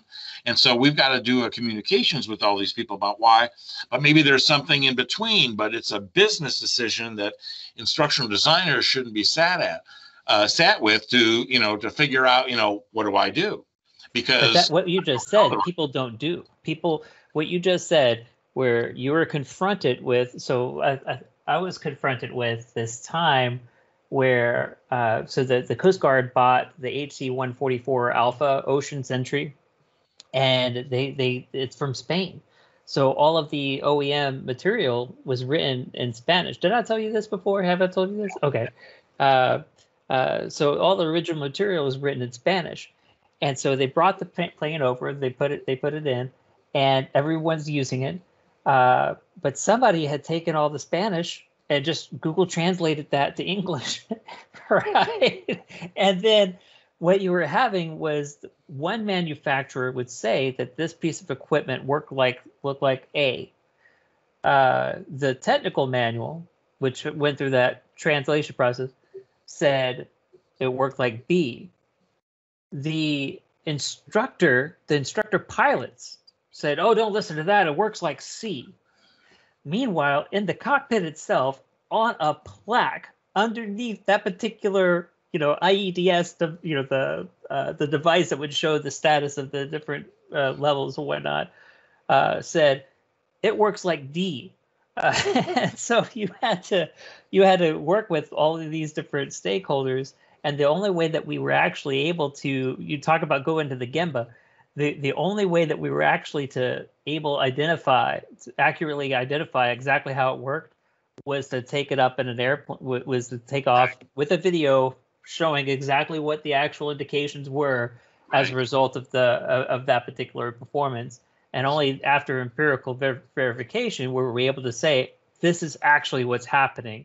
Right. And there was a great deal of unlearning that had to happen across the board. But, that's why pilot testing your content is so critical. Now, when I do development, I do an alpha test and a beta test to get ready for a pilot test, which is the full-blown, full destructive test of my content in as authentic an way that it's going to be delivered or deployed in the future or accessed. But so we don't, and Bob Mager used to harp on all of this here, the testing that was required. And he would give examples of, things that weren't tested out properly, like, Chevrolet brought a car to the market in America and in South America, and they call their car Nova, which means no go. And so, but who would have thought, well, that's why we do these kinds of market testing. And in our instruction, we need to test it out. Now, when I do pilot testing, I ask my clients for two audiences. I want a group of master performers who have not been involved in the development of this content, because if they were involved with the development of the content, they love it, they think it's right and all that stuff, and they're not open to hearing about, that it's missing something, it's not accurate, complete, or appropriate. And so I want other master performers to test my content because they can tell me whether it's accurate, complete, and appropriate. Then I also need the typical target audience members so I can measure learning, because those people can't tell me whether it's accurate, complete, or appropriate, but I can, and I can't with the other group, I can't measure whether they learned anything going through that. So I always have to do, and I tell my clients, I want to do a full destructive test of this because we want to find everything that's wrong with it before we release it. And that's where you would have found out, that what the process really is different than what you have in your instruction. But if your instruction is based on some standard operating procedures or some other official documents like that, rather than the real world may have made adaptations, and whatever you package in your instruction, there's going to be an issue. It's not going to transfer, and you're going to lose credibility as an organization when you produce something that's not quite right. It's kind of close, but not really close enough, not for something that's dangerous, critical, whether from a cause standpoint or a human life standpoint. And so, but we're just used to cranking out content, that's topic centric. We don't include in there the practice and feedback that's authentic enough to ensure transfer. We're opportunity rich, as the joke goes, because we've got so many things that we can improve. So, so the real, how do we get people to do a better job and having a positive impact on terminal performance back out in the job? How do we, one of the things is, so you mentioned Gemba walks. So I was never comfortable that I could do interviews, observations, and read documents and understand things that I needed to at the nuanced level. So since the very beginning of my career, back in '79, I started facilitating groups of master performers, the experts. I stopped calling them subject matter experts because at Motorola, I developed a purchasing course with the corporate purchasing subject matter expert. That's how it read on his business card. We went to pilot, it blew up in my face. It was all wrong. He confessed later on that he hadn't been out in the field for 7 years. And so everything that we had was at least 7 years old. And so I asked my clients for exemplars, and they said, exemplars?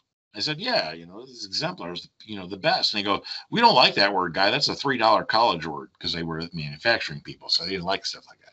So I said, well, how about master performers? So I've been calling them master performers ever since, because they accepted, well, that's okay.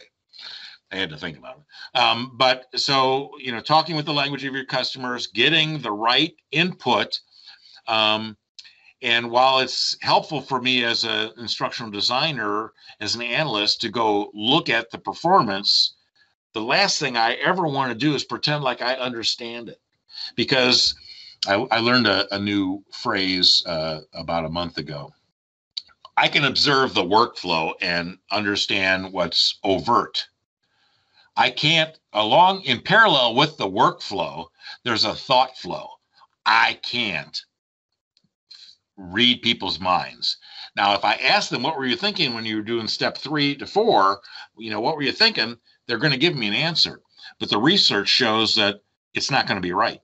Yeah, and so learning how to do cognitive task analysis and tease out and test then what it is, because what the research shows is that an expert has automated most of what they know, and it's non-conscious. They can't recall it. You could, in the old days, we used to say, Bob Mager, if you put a gun to their head, could they do it? You have a motivation issue, not a knowledge and skill issue. Well, that's non-politically correct, but I'll say it here. So you can't put a gun to the subject matter expert's head and have them give you the accurate, complete, and full story of what they're thinking.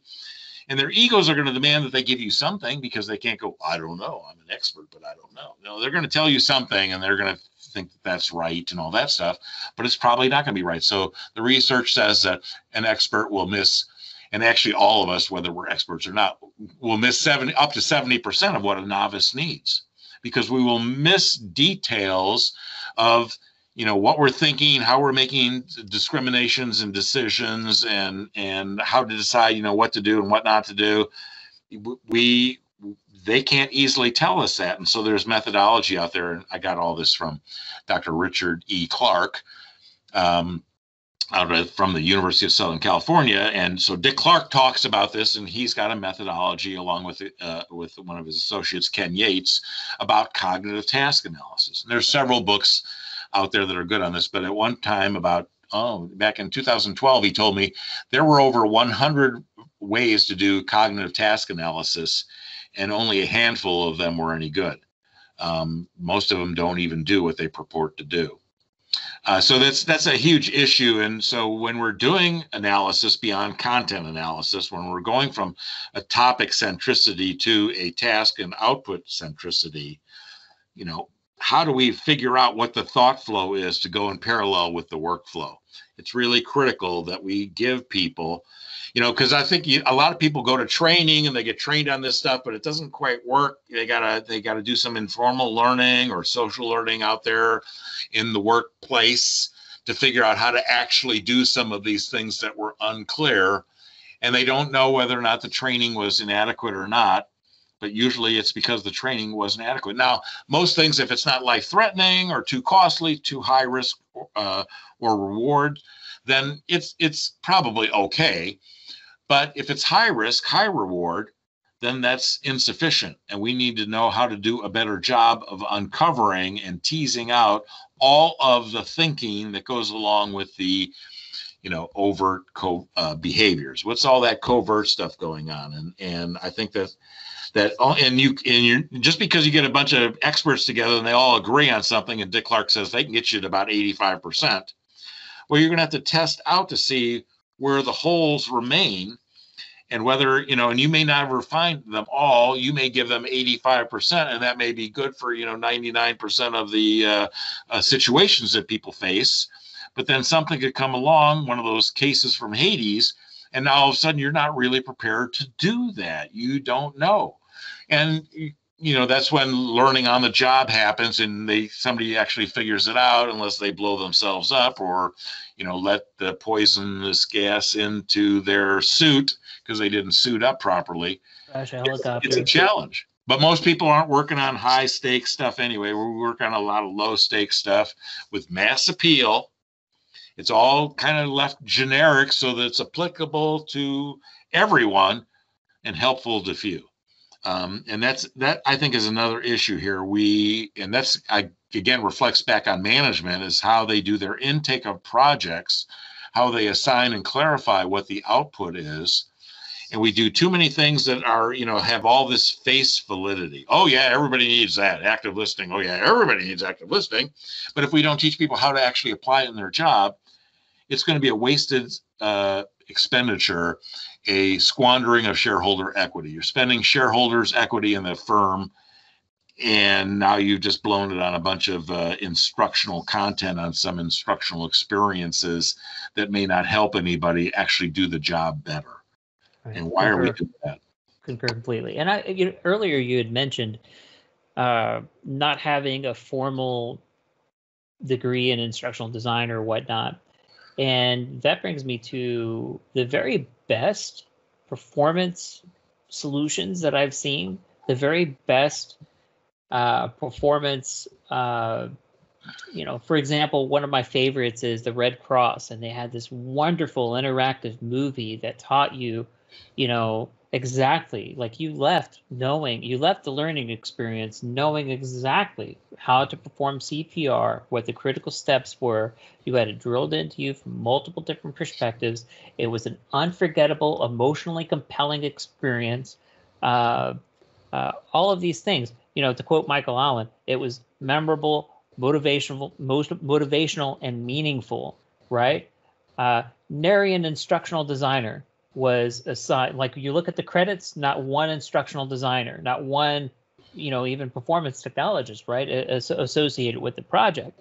And so whenever you look at these wonderful success stories, what was the fundamental skill set or the fundamental accomplishments for those people? Well, they were making movies. They were experienced storytellers that knew how to tell a compelling story. And so I felt like, to quote Michael Allen, in his book, Designing Successful E-Learning, the subtitle is, "Forget what you know about instructional design and go make something interesting," right? And so there's this, we absolutely have to, I think the start, the foundation has to be the goal, right? What is the business trying to achieve? Why do I need to do this? From there, you work back to the accomplishments, the things that the things that bring value. What are the processes that add value, that change the form, fit, and function to the organization, right?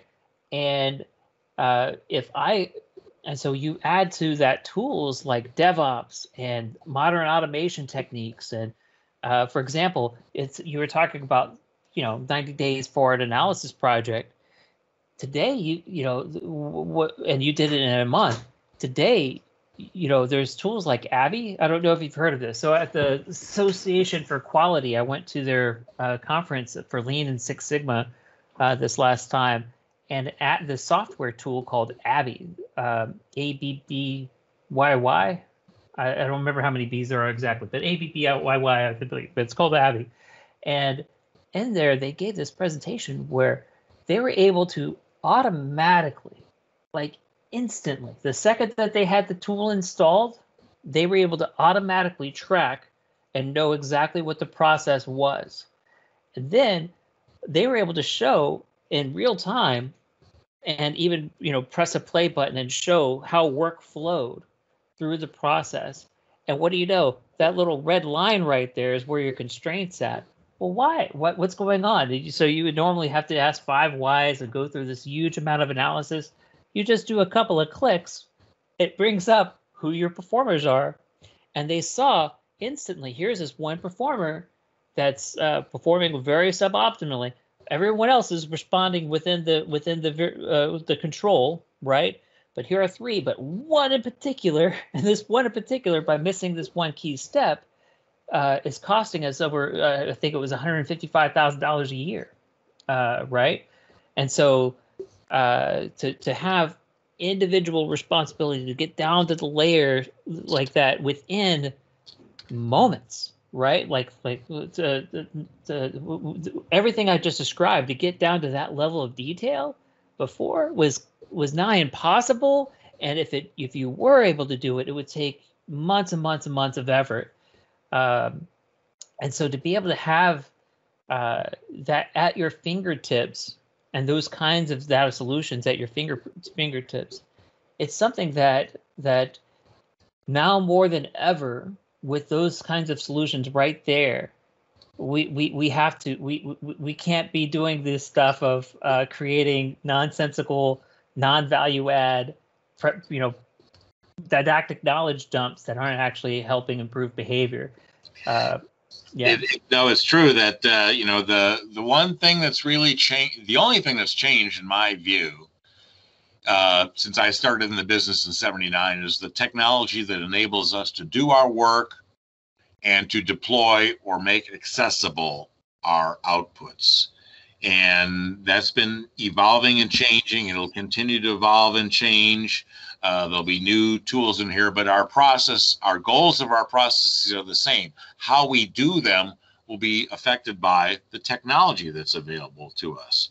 And now everybody, no one, it's not going to be an even playing field. Some companies are going to be the early adapters and there's the laggards and all of that.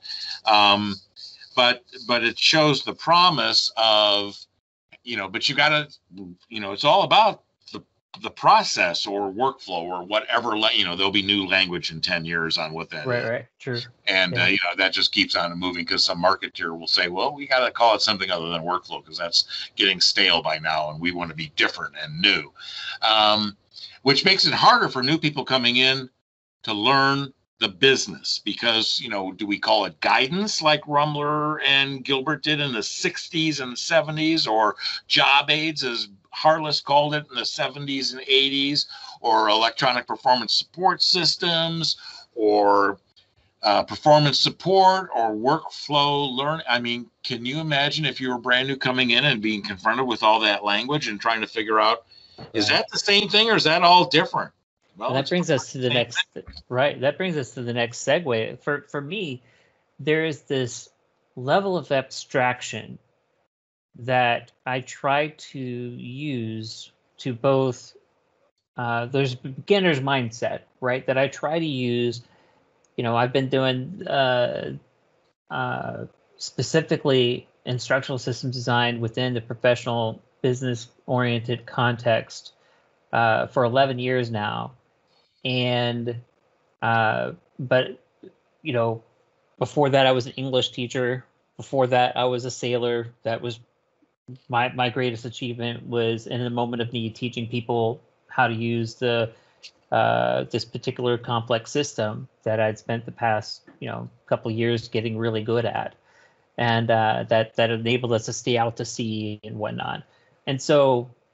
And even before that, back in high school, I shared my first "quote unquote" instructional design project was where my teacher had said, "Hey, we need a summer leadership school guidebook," and and so we were able to pull that, and that was my first instructional product that I actually saw people use in real life. And I didn't know about instructional design back then, but I knew I liked that. I knew I liked making the product and having people learn it and making the facility or whatever the enterprise was better because of that experience. And so you go back and you look at all of this, there's this beginner's mindset that I'm trying to have where wherever I'm approaching a situation, I don't know what the solution might be. I don't know, right? All I'm trying to do, because different organizations, different industries, everything that we're talking about within the manufacturing context, the Phoenix Project and the Unicorn Project and all of DevOps shows empirically, and the book Accelerate by Dr. Nicole Forsgren shows empirically that all of these things apply and are embraced by software development, right? And so whenever I'm looking and IT operations, and so whenever I'm looking at the problem, I try to approach it with this beginner's mindset that I don't, what can I do to abstract the problem as much as possible and get back to first principles? If I could understand exactly what the goal is, if I could understand and so yes, the terminology, whatever the word is that I use for that, and how, if I were to recommend to teachers, because good teaching is good teaching, right? Whether or not I got the degree or not, right? Good performance is good performance. And so if I'm able to, show up and show what I could do and put it up there, right? I'm able to prove through just the results, right? Like you prove, right? I'm able to show the results, right? And if I'm able to do that, the quote, my Dr. Paul Elliott, he says, a good a high school grad. He says that Joe Harless said. So hearsay here, but Dr. Paul Elliott. They work together, so yeah, you would trust Paul. Concur completely. But I was able to work with him at Citizens Bank while we were developing call center representative training and a number of other contexts.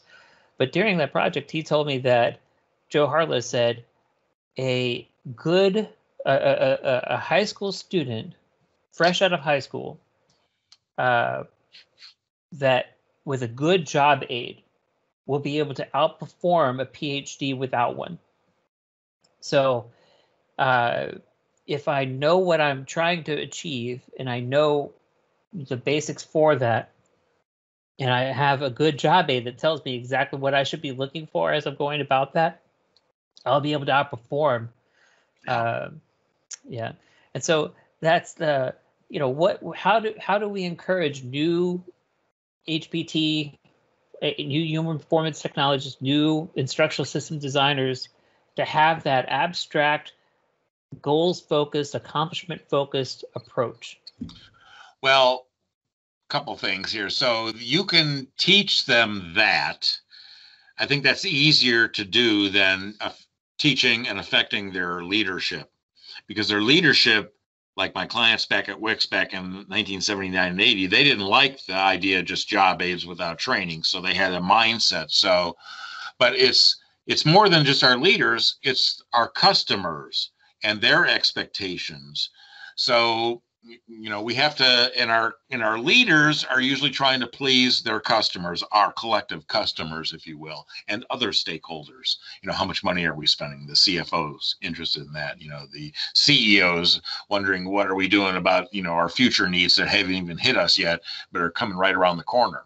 So, sometimes it's for current state operations, it's easier to look at what is the process, what are the outputs, what do people need to know to be able to do this? What needs to be memorized? What can be referenced? And so we can figure all that stuff out. Now, a lot of schools that teach instructional design, I'm guessing, because I don't really know, don't have that focus. They're teaching you how to design, and they don't know what your context is going to be. It's like the difference between education and enterprise learning. In enterprise learning, we generally, not always, but most of the time, we know what's that process, what are the outputs, what are the tasks, what are the knowledge and skills that are required. We can figure all that out.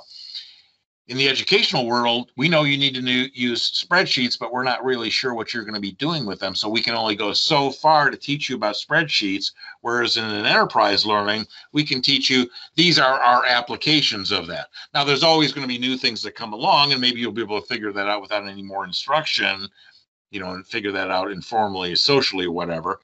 But there's a limit to what education can do. And I think that too many people in the instructional design business come at this with a educational mindset, because we've all been educated. And so we weren't taught the specific applications. We were taught a skill, but not how to apply it in a real authentic job context, because the education didn't know it. Now, they may have given us a couple practice exercises, and maybe one or two of them occasionally hit something that was authentic to the job that we got, years later or months later. So we're always at that limit, but Rumler was speaking about these things. I mean, he wrote a foreword to a book in 1969 talking about how instructional technologists needed to become performance technologists. And we needed to have that performance mindset. It wasn't about, so I kind of object when I see that, I love learning. And, because learning is not the objective. That's the means to the ends. What are the ends?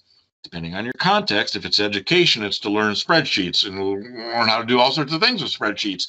But if it's but maybe you can find out what the ends are really for that skill is the application to do something in finance or in engineering or wherever spreadsheets are used, because they're used everywhere. But so figuring that out. So we need leaders in L&D, LXD, T&D to help their people learn how to do better analysis on the front end. And I would say project planning before that, but let's just start with analysis and the various types of analysis and not get caught up in analysis paralysis. And, you know, I've got 4 types of analysis that I do, and I could subdivide those into more and flood my client with, I'm going to do this kind of analysis, that kind of analysis, followed by this kind of analysis. Already they hate me. So I do analysis.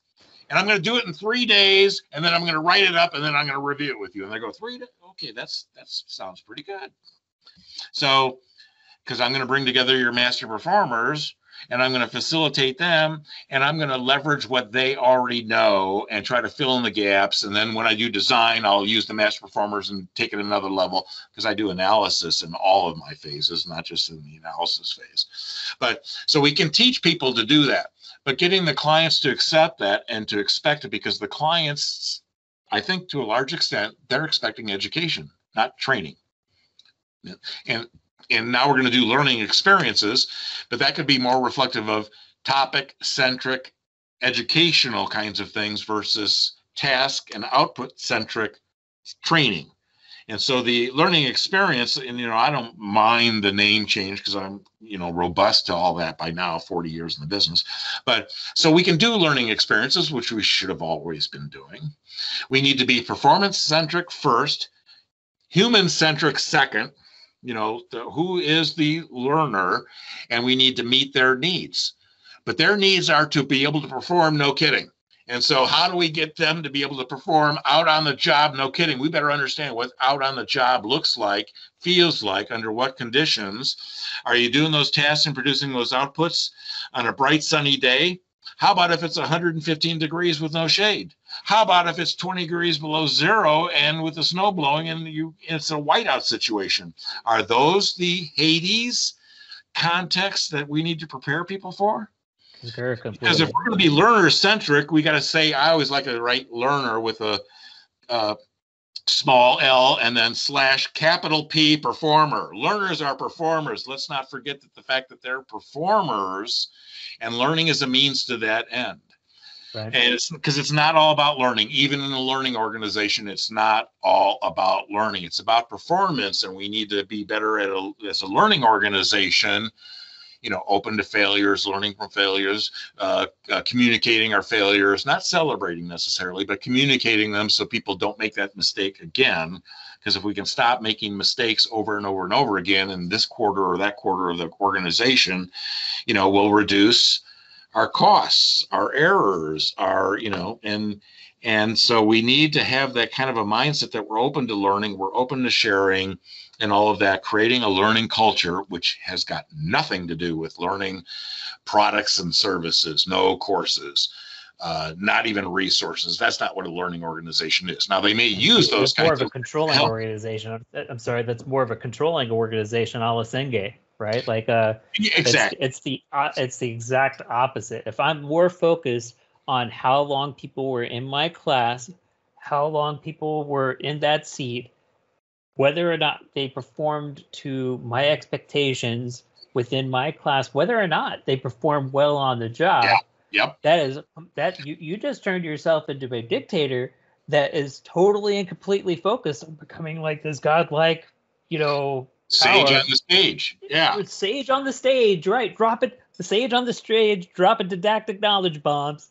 But meanwhile, they go back and my first experience with that was whenever the instructor for my sonar technician A school, he was like, well, I don't know what happens, but whenever you leave here and you go to your boat, they tell us that you forget everything. And while that's not necessarily true, to a large extent, I saw why. And I remember, I even had my notebook that I had, I filled up, within this particular context to go study, you had to go to the secret squirrel room. You had to unlock the safe with your notebook, and then you studied within that notebook. People had to be, watching to make sure, right? And within this very, secure environment, I wrote stories. I wrote like all these pictures and diagrams. I took all these various books, right? And this is like 19 years old, right? Back of the day. And take all these pictures and diagrams, over 150 pages of notes for my sonar technician submarine A school. And I'll never forget when we had to shred them. When we had to take all those notes and shred them, I was like, are you sure that I have to shred this? Are you sure? Like, I can't, there's no way at all to get this, or to make any good out of this. And I mean, it was just filled with instructor stories and all of the different, I had all of these diagrams and images and little cartoon drawings of different concepts and how sound operated at different water levels, and see stories about how people operate within certain performance contexts, all kinds of crazy stuff. And meanwhile, very few other people even had like a couple of pages within their notebook too. And so I saw very quickly the variation, right? And how whenever most of my classmates were far more interested in getting drunk, right? You were in the Navy, of course. Yeah. Totally, yeah. That's a job expectation. And, so at any rate, the bottom line is that and then I go to the shack, I go to the sonar shack, and my first battle station's missile. Apparently I haven't told you the story yet, so I'll tell it now. My first battle station's missile, I show up to the sonar shack, and everyone is on the stacks, all right? And I say, where do I sit?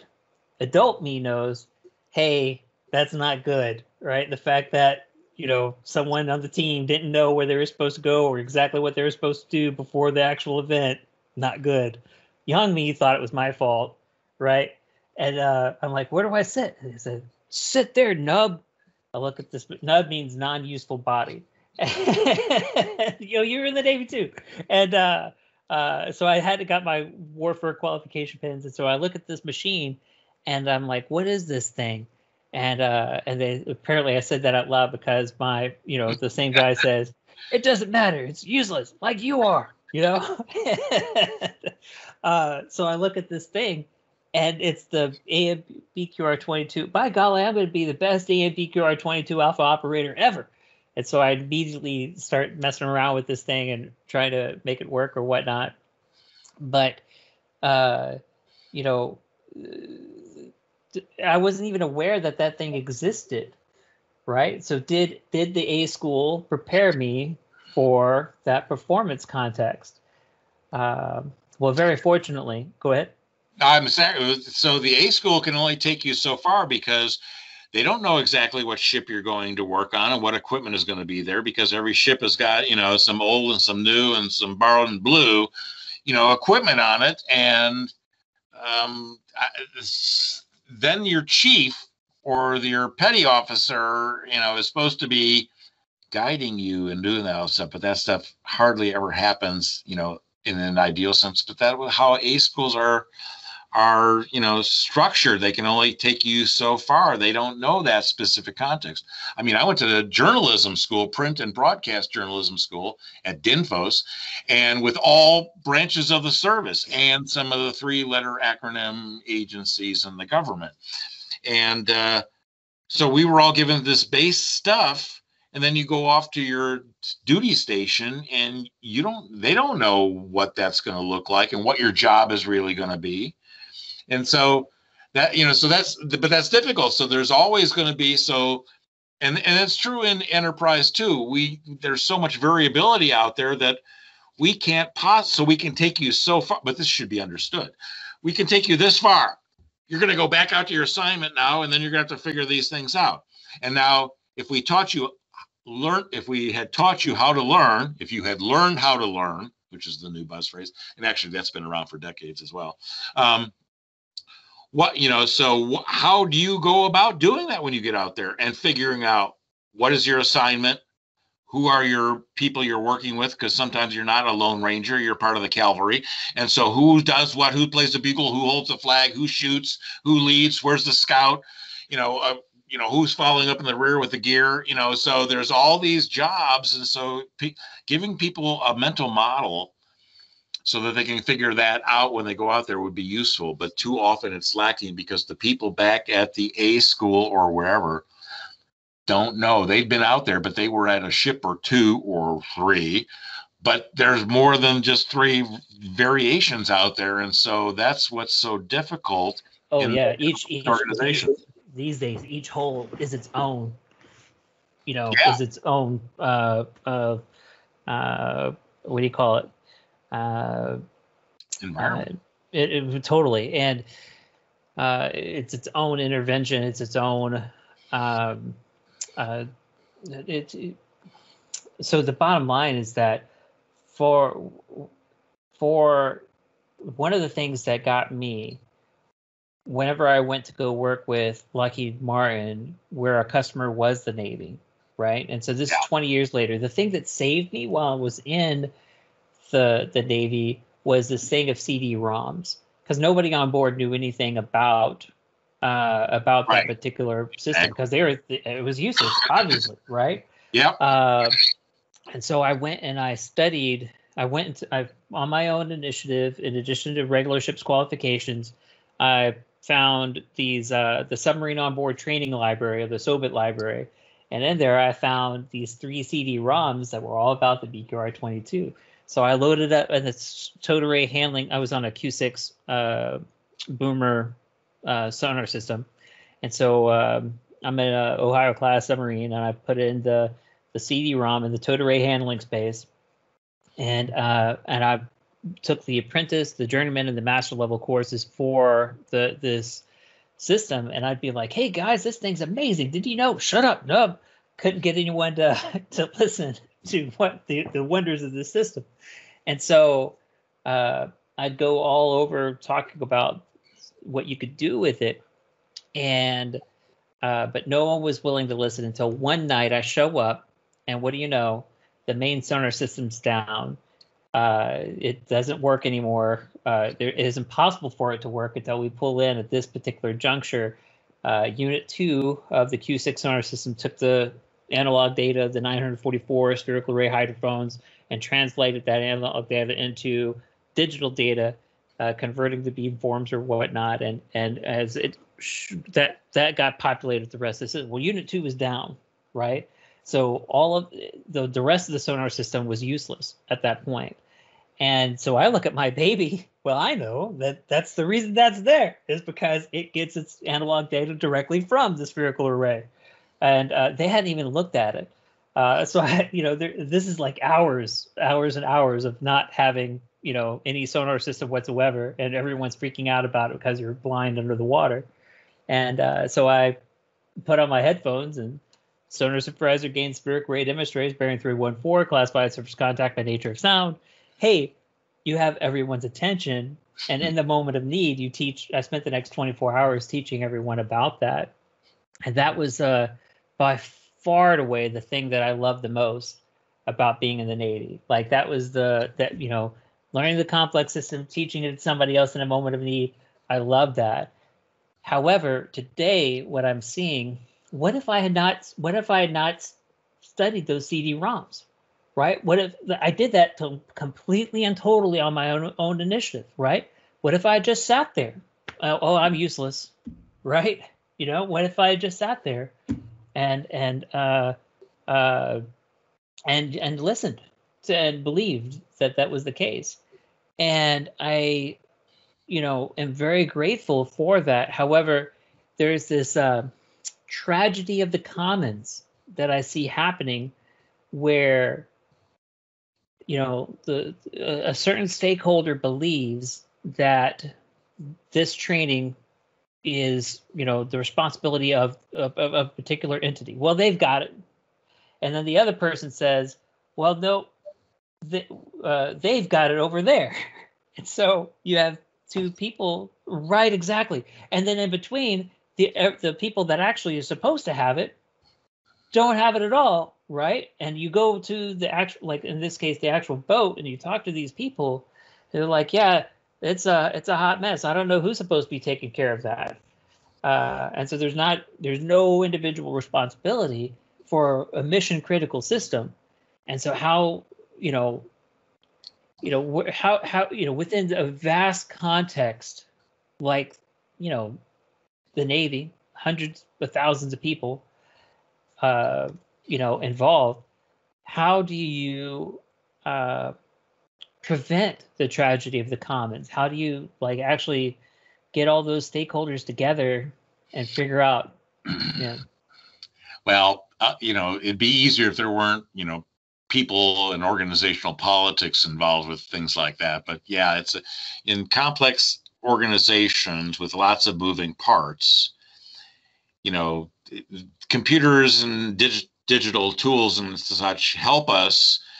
We can organize that better. We can make a list of all the things that people need to be qualified in, and then we can look and keep track on that. But if people are cheating at the local level, going, yeah, check, we're done here, because we didn't think that was important and we're paying attention to something what we perceived as performance, that's the human element in there. So what are the safeguards? What's the backups?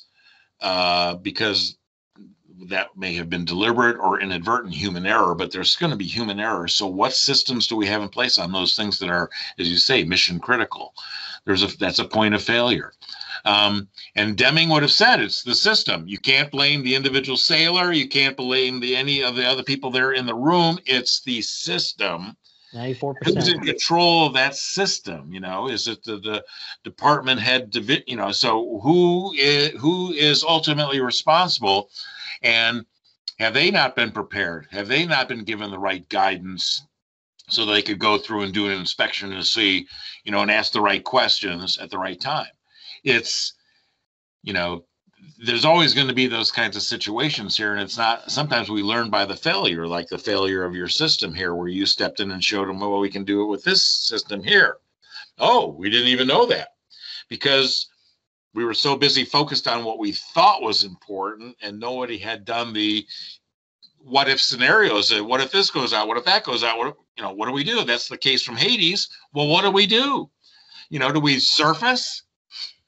Sometimes we can do that, but there's other times where that would be a bad idea. Because we were on alert. We were the ones that were specifically responsible for when called upon to launch nuclear weapons. Exactly. So right. Sometimes you just can't do that. Well, you just stay in the water, sit there, so that you don't bump into anything, because you don't know what's around you. What did it look like? So there's all these. My ship used to. So I was on a helicopter carrier. Big anniversary just passed and is coming up here, the evacuation of Phnom Penh on the 20th of April, and then on the 29th, the evacuation of Saigon.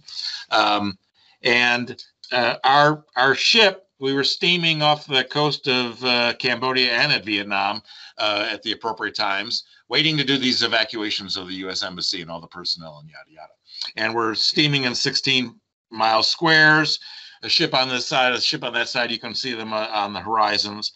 And our ship had a tendency where the electric board, control board, whatever the right term is now, I forget, in the hangar deck would catch on fire, and we'd lose ship's power. And people would go to after steering, because the original steering it didn't work, so you go to after steering down to the stern of the boat, and that didn't work very well. So we were just headed right into the coast of Vietnam with no power. Everything had shut off. So everybody's in mad scramble. We're at the general quarters, which for you landlubbers is battle stations. And, but the ship is heading in. And we've got X amount of time, I don't remember what it was here, before we hit the shore, which is not a good thing, because, Saigon is falling. And so it's, this world is a mess. But our ship used to catch on fire all the time. So, and before that happened, as we were getting ready for the evacuation of Phnom Penh and Saigon, Our ship used to catch on fire all the time, and it freaked me out. So there was a famous video after the Forrestal, right? Yeah. So there's this film in the Navy about the U.S. Forrestal and it catching on fire, and how there were 3 firefighting parties. One was putting down foam because the fuel was on fire and it was on the deck. Another was spraying water, washing the foam away, which meant the fuel reignited. And there was a ship nearby that had a firefighting priority trying to spray all this down here. And it was a disaster. And I forget, I forget what the number of people died. But I was journalist on board this ship. My job was to run CCTV, closed circuit television system, 75 TVs around the ship. And so I used to show this program all the time. And since I did a nightly newscast, people knew my face. So I couldn't go anywhere on the ship without catching hell about, if you show that movie again one more time here, we're going to come after you. And I go, you come after me because I'm showing that thing weekly. As long as our ship keeps on catching on fire and we lose power when we're out at sea, I'm showing that movie. Because good on you people that fight the fire better know what the heck you're doing. And so I've been using this phrase my entire professional career. I've been burned, so I have learned. So I found the video on YouTube, maybe 2-3 years ago, and I watched the video of this fire, this same movie that I used to show all the time on the ship. And there's a phrase in there that where I got that, I've been burned, so I have learned. And this was at the very end of the movie where the narrator says he lists he tells the number of people that died in that fire, because it was a horrific fire, and a lot of people died and lots of tragedy and all this other stuff. But anyway, so we can train people and prepare them. And we've got then rookies, because the original firefighting parties, some of those were the people that were hurt. So other people step in, and they didn't do enough cross training of people who's not got that job for general quarters, who go up there and man and do the firefighting, who don't know what they're doing. And that led to this huge disaster where the fire kept on going longer, and, jet aircraft are exploding on the deck, and, it was a real big mess. That's the issues that how do we become robust to all the, probable situations? And do we have to go into some of the improbable, and that takes time and money, and most organizations aren't willing to do that. They're hardly willing to focus on performance and get the instruction to reflect what the authentic performance requirements are, let alone, look at all the various, situations that the performance might be required. And what are all the, situations from Hades that you might have to prepare people for. So we're limited. Hopefully, we get lucky enough that we can quickly recover from those kinds of disasters. But I agree wholeheartedly. And I think that luck, it is definitely involved. Like, what if the fact that there was a system, or that there was those CD-ROMs, for instance, and even within, you hear stories about how awesome World War II was, and Battle of Midway, right? And whenever you hear the story and you go through it, it was complete and total luck that we found the Japanese fleet when we did, in the exact moment that we needed to, in order to have the right. It was luck, and it was providence. We can prepare people to be lucky. We can't necessarily engineer the situation where they have an opportunity to be lucky or not.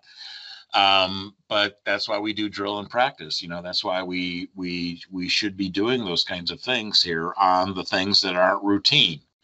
It's the non-routine things that don't happen often enough to remind us that they could happen.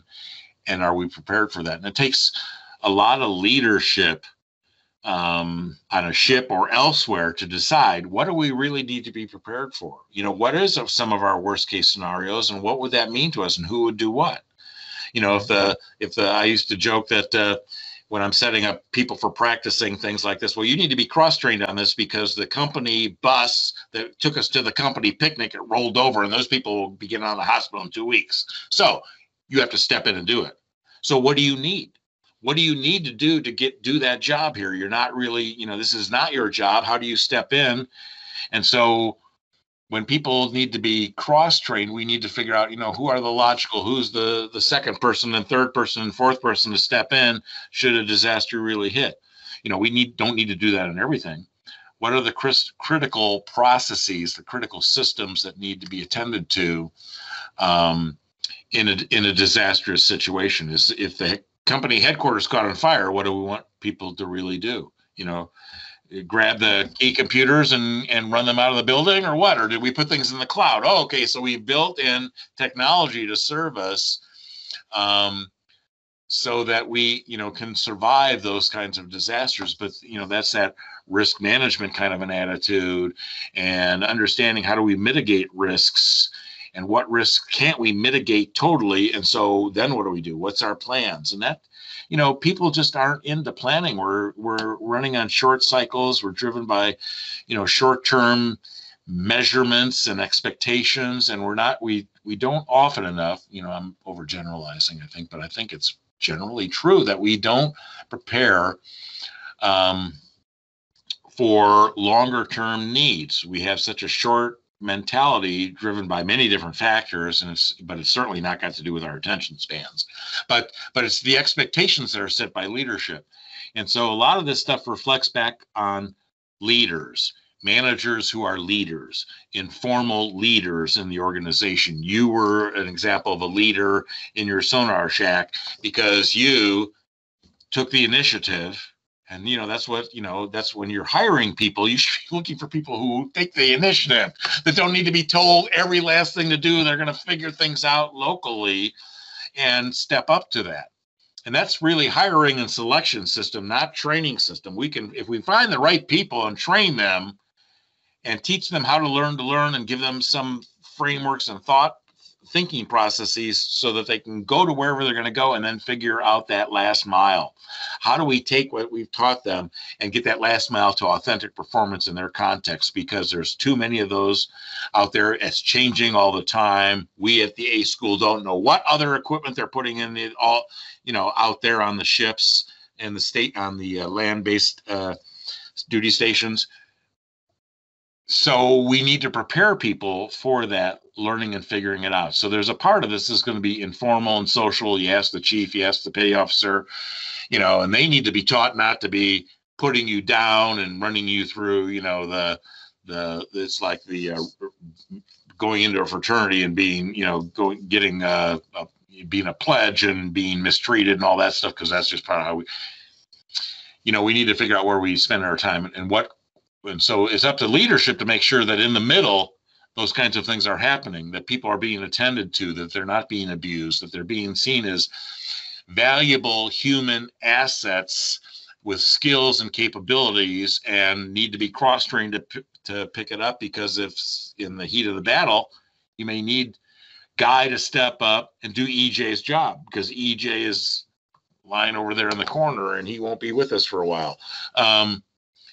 Those are the challenges for leadership. Same thing in the ISD, LND, LXD. Leaders have got to figure out how to manage the expectations of their customers, to get a performance orientation, to really work on high priority, high risk, high reward, high stakes performance, and not all this low hanging fruit stuff, because people can learn that informally and socially. We don't need to try to make formal content for that, and figure out what those things are and work on the things that are critical to the business, the current state, the future state, the long-term future state, if that's visible to the leaders, and then prepare their people to do better. And maybe we need specialists who can do analysis and specialists who can do design and specialists for all the development tools that we have, rather than expect people to be generalists and learn all of that, because they're not going to be as good as they could be if they were a specialist.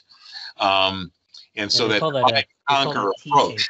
They call that, instead of I-shaped, like where there's a specialist, they call it T-shaped, where you have a broad awareness of and can, or somewhat, at least somewhat proficient at a broad array of skills, that you have your area of expertise in one. Yeah, you need to know what's going on upstream and downstream from you for you to play your roles and understand the quality, what might be missing from what you're getting from upstream as you do your thing. And you need to know what the requirements are downstream in order for you to do your thing.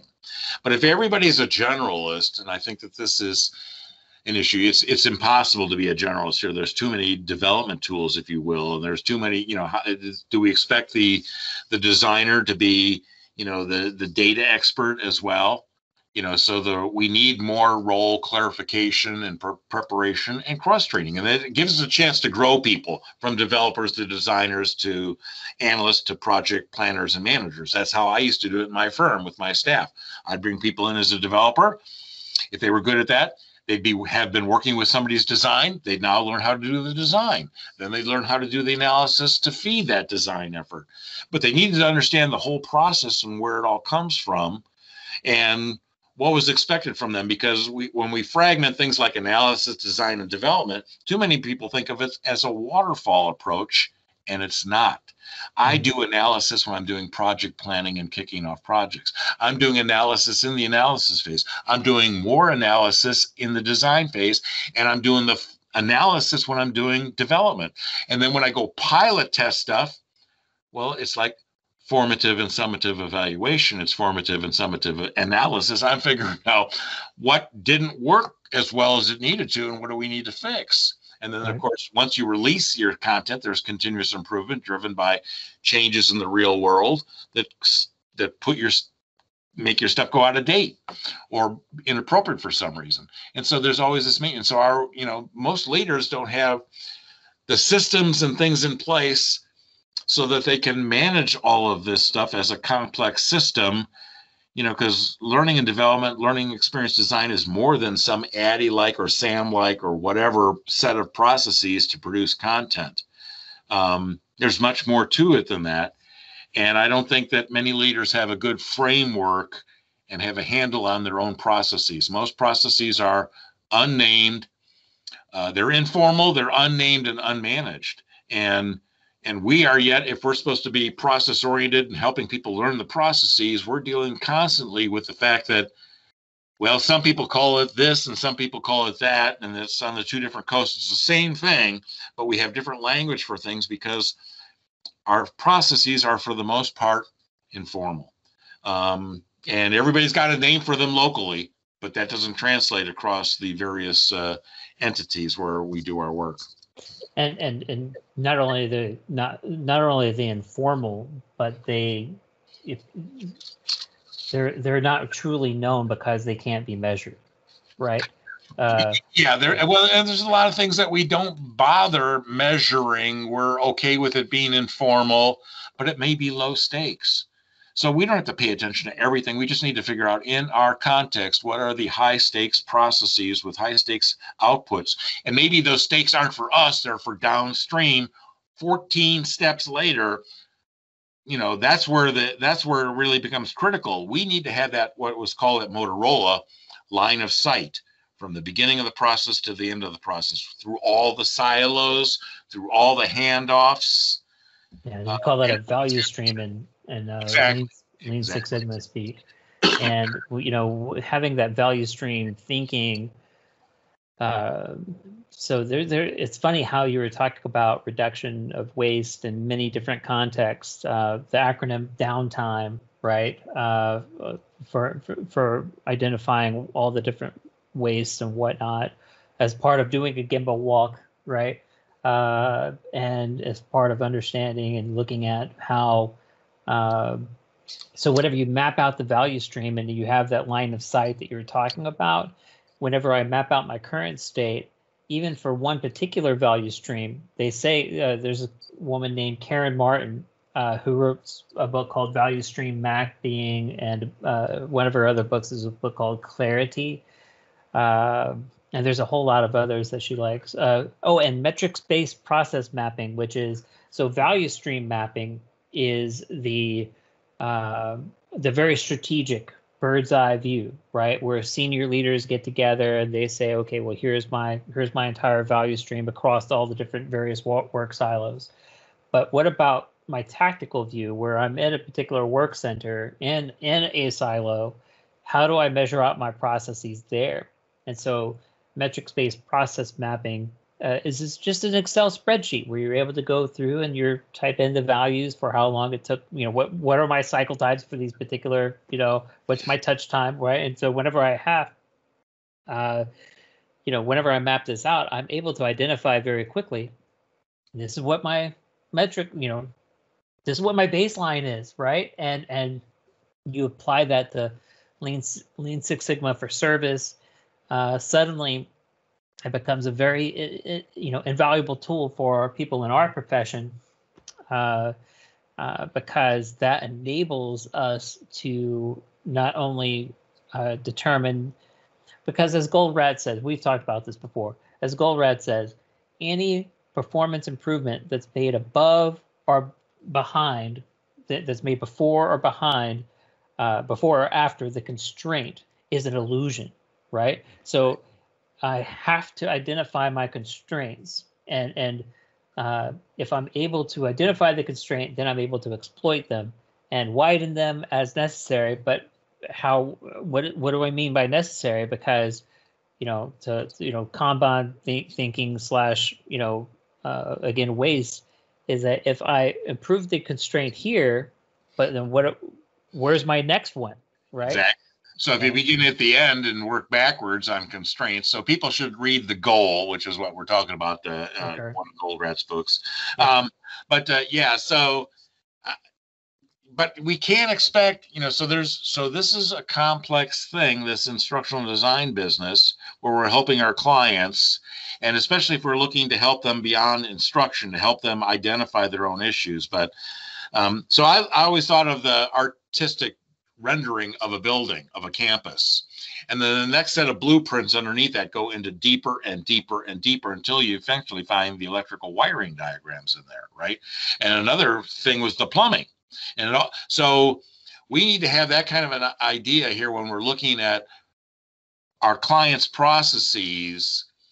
What was always key to me was to helping my clients understand what their performance issues were, where the current state gaps were, what were some of the probable causes of those things, and some things that training can't fix.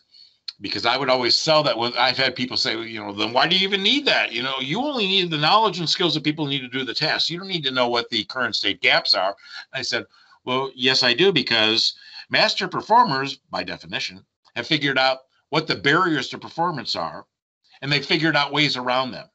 Or in the first place. And in the second place, if they were unavoidable, they know how to recover quickly. And so I want to find the gaps so that I can teach new people, maybe not right initially first thing, but to prepare them for the practice apo from Hades, is that what are the barriers, because this is the fodder that I need to build those exercises. What are the barriers to performance, how to recognize them or anticipate them, how to avoid them if you possibly can, and then what to do if they were unavoidable. Because some things are not in your control and you just get lucky or unlucky and you're going to deal with those things. Have we prepared people for something that's not quite as easy as ABC 1, 2, 3, which is maybe what we taught them, but then there's all these barriers that are there, all these landmines, ocean mines, for you sonar sailors in submarines. But so how do we teach people to avoid these kinds of things? And that requires them anticipating them. So it's not the first thing you learn, but at some point you better learn that. We better have some. That's why I like instructional systems design over instructional design. I need to look at instruction as a set of systems, of a set of instructions, training, education, communications, job aids, that whole thing, depending on what the target audience needs, what level of content they need. Do I need to create an awareness because of what they already know and that's sufficient? Or do I need them to have skills practice and then practicing it in authentic application? So it's all over the map here, but I need to look at the system of how I'm going to grow people. And when they come in the door, they're not all homogeneous. They're not all have the same knowledge and skills coming in. So how do I make the front end more modular so people can get what they need? Because just because some people have the same job title doesn't mean they have the same job assignment. You didn't have this. You had the same rating in the Navy, but you had a different context that you were going to with different equipment, different expectations, and different people around you who either knew things or didn't know things. Another guy that came out of your school may have gone to another sonar shack and they knew what that piece of equipment was and they were fine and they already knew that. In your case, they didn't. So that all that variation is just part of the challenges of, you know, what we who help people learn how to do their jobs better. We need to have our own ways of doing that work. And so we are opportunity rich in that as a field, as a profession, we have a long way to go in order to reach some state of nirvana, heaven on earth. Right. And I was listening to this awesome DevOps podcast yesterday, and it's said that will we ever reach DevOps nirvana? No. It will always be hard. However, we get to choose the kind of hard that we get to have, and even for working with the Coast Guard again. One of my first instructional systems design mentor was a guy named Dr. Alan Martinez, who was taught. He got his PhD in human capital management as taught by Jack Phillips, and he was saying, first, one of the biggest lessons I learned from him was, at the end of the day, it's all about relationships. And if the next one was, if I want to be effective, I need to add value. And if I want to change the culture, I need to be extremely patient. It took him 20 years of working both as a Coast Guard pilot, one of the crew. He went after and got his master's in instructional systems design and development at the University of South Alabama as part of a partnering agreement that the Coast Guard had with them, which was very fortunate because there was a human performance technology mindset that I was taught in South Alabama. And I now believe that that's specifically because of the relationship that they had with the Coast Guard. Or at least it's highly plausible that that's one of the progenitors, one of the reasons for that. And so whenever I am, approaching things from that perspective, it helps me to have the long view, right? Because it took him 20 years of being a pilot, going through that whole process, going through working as a contractor for years, working as a government, as a GS, government service. And whenever he was finally successful, there was all of these pushbacks and, but finally people got it. And it wasn't just that one organization, that one branch. The whole base understood, this is what the role of performance support is for our organization. This is what we're doing here. This is what performance technology is, and this is how you contribute and be part of that. But like I said, 20 years, and they wanted it. They had executives, the CEOs from many different times. I remember my first time meeting one of the CEOs on the base, and I was telling him my story about the BQR-22, and he says, "You're a believer," and so. It took me a while to figure out why he would even say that. And it was because he was dealing with all of these people that were not believers in the efficacy of that. And so I find it very interesting that an organization where they have that deep relationship with ISPI, where they have that deep relationship with all of these people that were telling him, hey, here's the things that they need to do. It still took 20 years of sustained and focused effort, showing up day by day in order to change that culture.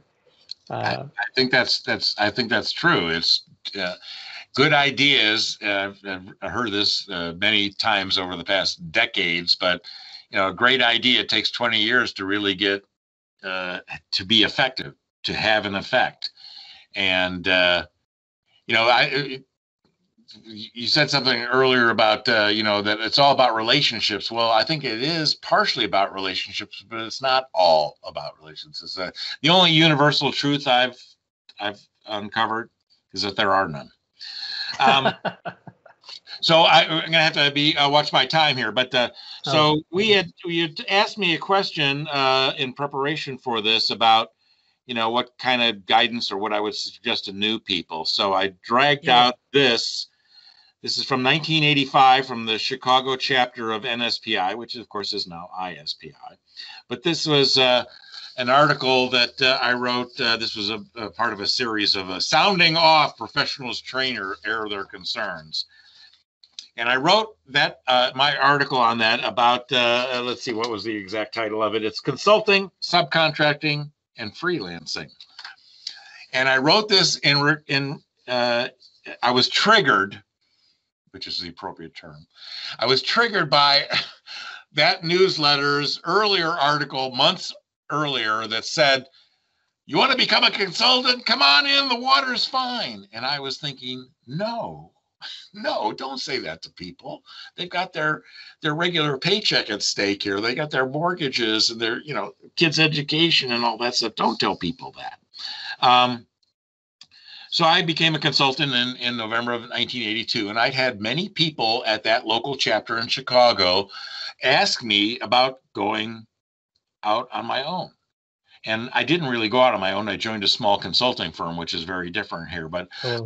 So I started thinking about what this one article had suggested. And so I said, there's a difference between consultants and subcontractors and freelancers. And I made up the distinctions. And so people can, take it, not agree with all that stuff, and that's fine. But I talked about,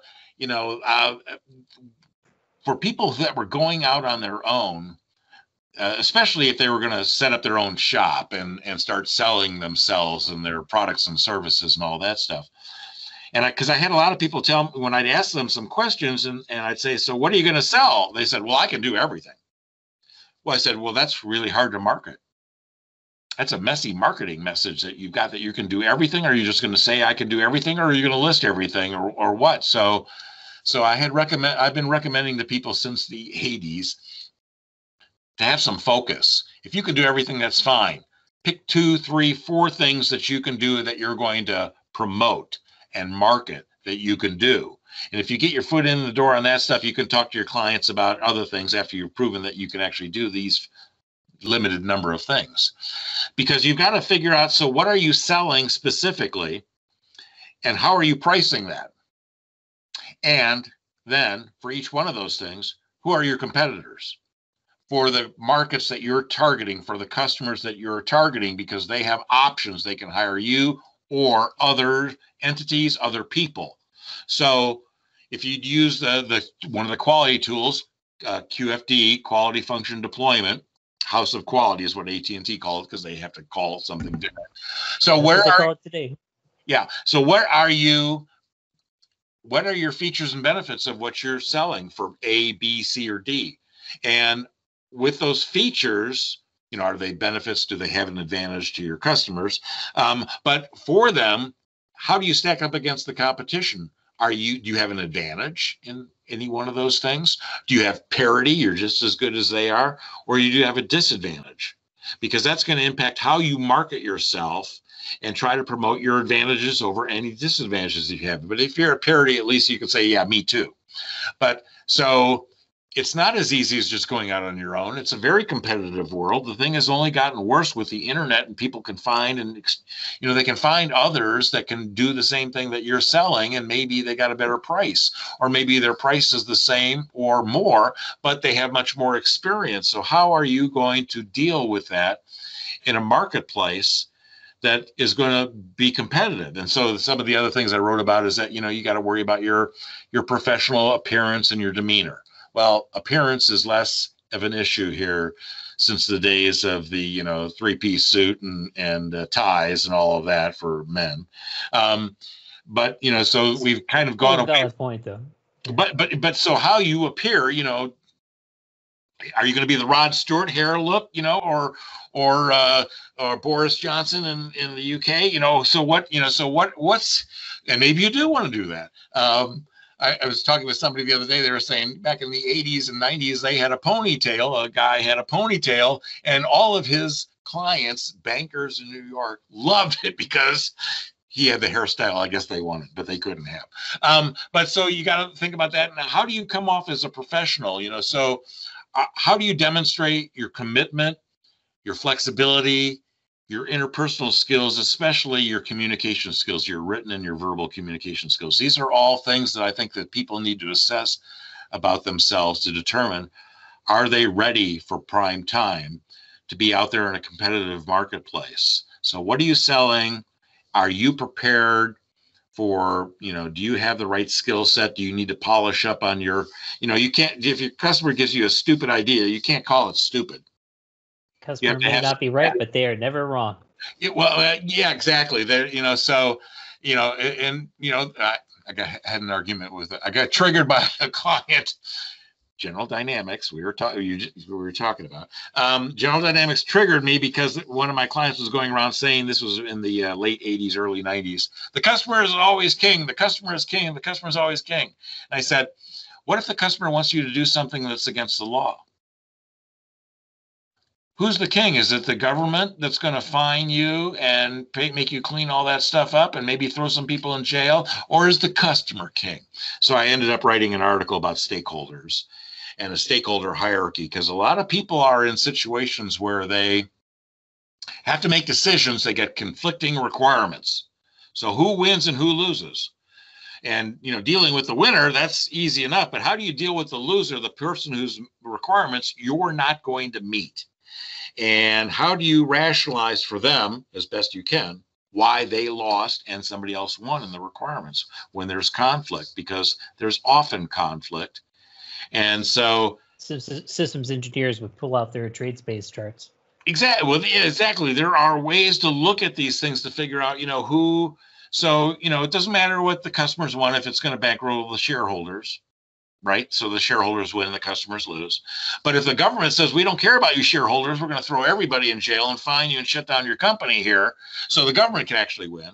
And then to honor Roger Kaufman, the late Roger Kaufman, he just passed away several months ago. He talked about mega and doing things for societal value. So if you had social responsibility, you'd want to do things that are good for the planet and all the people on it. And you want to put the government in second place, even though they have this enforcement power. But so we want to and on that point, Taguchi would agree with you. The Taguchi loss function basically says that any waste is defined as that loss that society experiences, right, as a result of not right as a result of that. So yeah. That I gotta tell my story on purchasing at Motorola. So I'm supporting purchasing, and they have everybody from the world of Motorola come into Schaumburg, Illinois, into the big conference room that they have. Not a conference room, it's an auditorium. And the head of purchasing is telling a story about, purchasing's role in the future is going to change dramatically. We're putting CAD CAM systems out there on the factories. So this was before computers hit the factory floors. It was going to change everything. So we have this thing called standard parts inventories that are part of the CAD CAM system so that you would design stuff.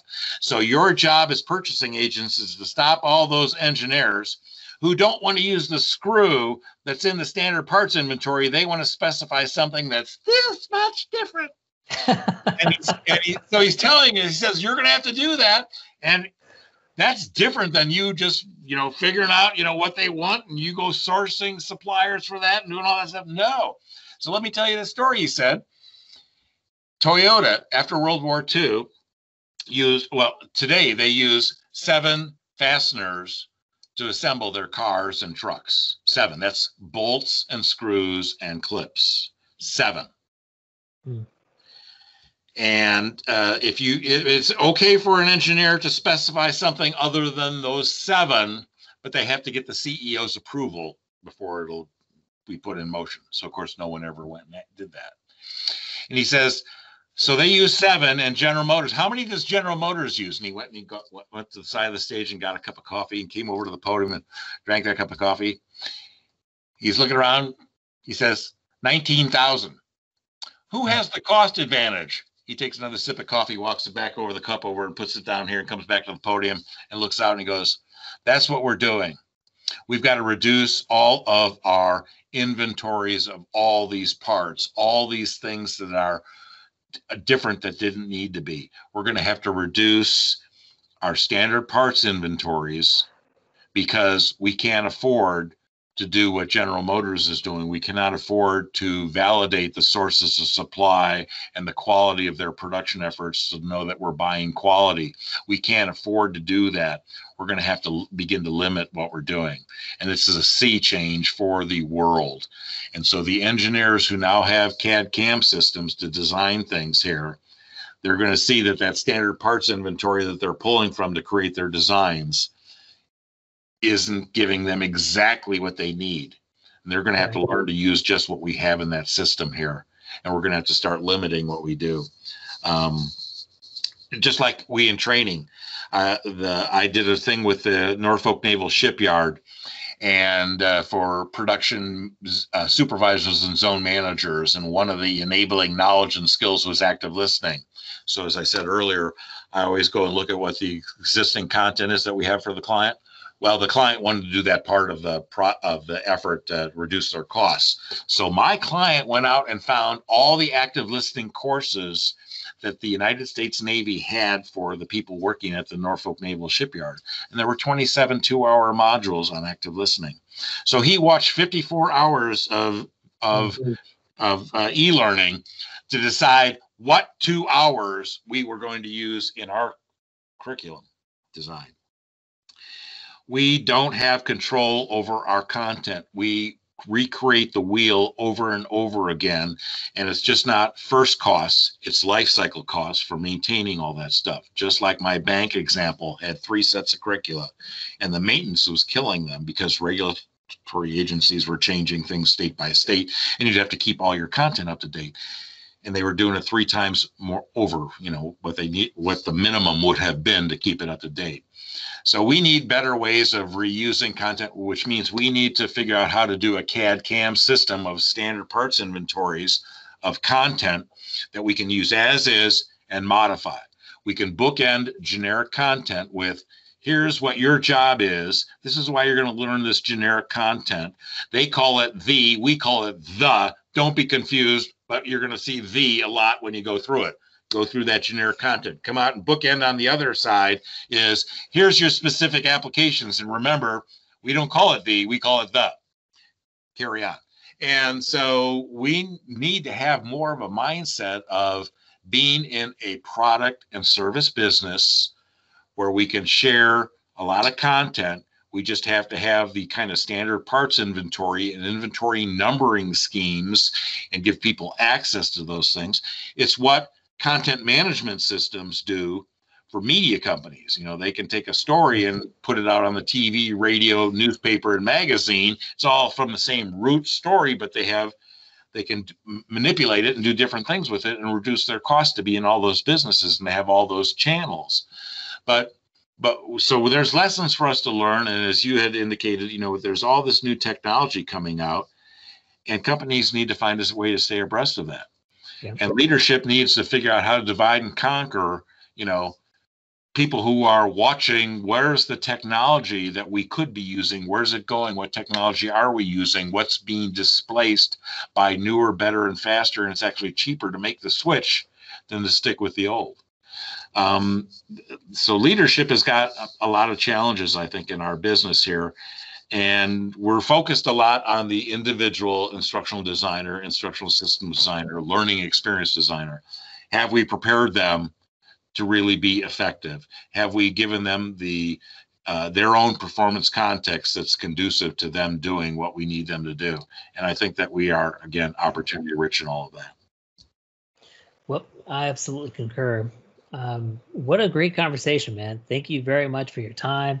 Thank you very much for I mean, I feel like we could do a whole series just talking about all the different aspects that we touched on.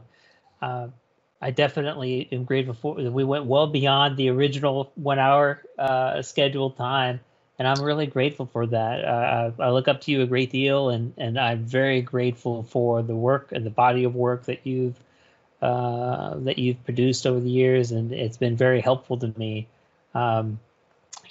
Just there's very few people that have the enterprise curriculum architecture mindset, and I think that your work does a great job of that. I just became aware of Elaine Bitch. Do you know how you say her last name? I don't know how to pronounce her last name. Yeah. I'd be careful with that. Right. I know she's right out of Richmond, and I definitely want to get it right. But yeah, she's got a book that I haven't read yet called TQM for training, and I've got Gilbert's, human performance engine. No, this is Bailey. Sorry, Bailey's human performance engineering, right next to Gilbert's human competence engineering, worthy performance, and but Carl Kapp, actually, one of his lesser known books is all about learning, planning out learning interventions for enterprise resource, planning, ERP programs.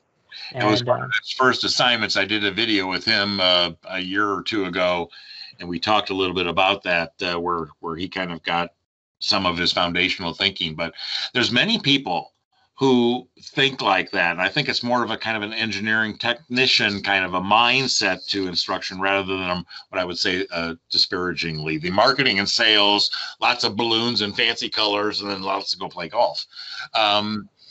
So what we're doing is we are creating engineered products, and so the whole total quality management movement and a lot of tools can be adapted or used as is for our needs to define, standard work processes out of Lean Six Sigma. That's, what is the standard work process? It's not a concept that's unique to instructional design. In fact, we're the laggards, and the quality movement are the people who are at the forefront of some of those things. So, a lot of times we have people talk about how we should learn from marketing and all of that. I think we need to get our engineering and our quality approaches in place first before we worry about learning from marketing and all that. Now, there's a place for all of that to come and affect how we do our work, but we don't have the right focus too often, where we shouldn't be worried about, what can we learn from marketing. I think that's secondary in my view. Yeah, there's went to ITSEC for 2019, the last one that was done in person. And while there, they were introducing, with much fanfare, the concept of learning engineering, and how learning engineering, one of the things that I was dismayed by was they essentially said over and over again that the focus of a learning engineer was that you had to base all of your decisions on evidence. It had to be, you had to approach it using the systemic approach, the systemic iterative approach. You had to be able to have this professional rigor that was assigned to that. And I said, what's the difference between this and what an instructional systems designer is supposed to be? Exactly. Right? And the learning engineering term goes back decades, 5 or 6 decades. So it's kind of an old term that's being revived lately. So you can search for that online, and I forget the name of the where that came from, but it came out of, I believe, some university and some professor. But it's the same concepts, So we're continually reinventing the wheel, changing our language. Now we call it learning experience design when it could have been performance-based instruction. And learning experience design could say it's a great experience, but it's got nothing to do with, we're trying to inspire you rather than teach you a skill or how to perform. So it's a cloudy field with, a lot of fuzziness to things. And so I think it just helps to clarify, but there are a lot of people that, from the old days, they're now long gone, no longer with us, that we can learn from, because they learned lessons and that they could share with us that would affect our performance and help us do better today. But there are certainly a lot of people nowadays that are on the scene now that you can learn from. And I remember Joe Harless telling me about he and the competitive nature with he and Bill Detterline and Gary Rumler and all these same group of people. They used to compete against each other for clients, and then when somebody got the job, they'd hire the other guys. And so, but they had to differentiate themselves, so they changed the language so that all these models and frameworks and approaches they have are pretty much the same. They're just slightly different, and we get too caught up in the differences and all that stuff. But it's just like engineering. Rumler was an engineer. A lot of the people that were in our world that I think were very successful started off as engineers. So they just kind of thought that way. And other people that weren't engineers kind of thought that way too. It's like physicists for, Goldratt was a physicist and Deming was a physicist. And yeah. And so there's so many things that we could learn from the early quality movement from Duran and Deming, both out of Western Electric, and Short, who, the Deming cycle is really the Short cycle. But, so somehow all this stuff gets changed and people go, are those different? Well, some people have changed the language in the Deming cycle, but so there's plan, do, check act, plan, do, study act, right? Yeah, there's slight differences in all this stuff, and so it just makes it harder for the new people coming in. And so what kind of guidance? People need to look at their networks. So now networks back in the day, in my early days, was going to local chapter meetings and going to national conferences. There was ASTD, now ATD. There was NSPI, now ISPI. There was Lakewood conferences, now training conferences, and there's just a plethora of them. So how to assess the quality of your network? It's like your mom used to say, be careful who your friends are, So be careful who your network is and who's in your network, and are they promoting evidence-based, what used to be called research-based kinds of things, or are they promoting myths? Now, we may have all been subject to myths back in our time, but did we learn? Did we figure it out that learning styles does not hold any merit, generational differences does not, and on and on and on. So people coming in new have this challenge. There's more that they are confronted with than I was back in 1979. There weren't a lot of books. There weren't a lot of educational programs in instructional technology. I learned from things that I picked up at conferences and presentations at local chapters. So nowadays it's actually easier to get access to them. It's just that there's so many of them, that there's so much content out there, and a lot of that content is, I think, of dubious value. Concur. I love what you say about the 70-20-10 model, is that it should be the inverse, the 10, 20, 70. Yeah. Well, if you have to use the numbers, but then, so that, Six Sigma isn't really about 3.4 failures per million opportunities to do so. It's really, it could be hundreds or thousands, but, we like to call it Six Sigma. So that's my only knock on that. So there's value in there. It's just unfortunate that, that they use a set of numbers, rounded numbers, which are always, that's the first thing that catches my eye.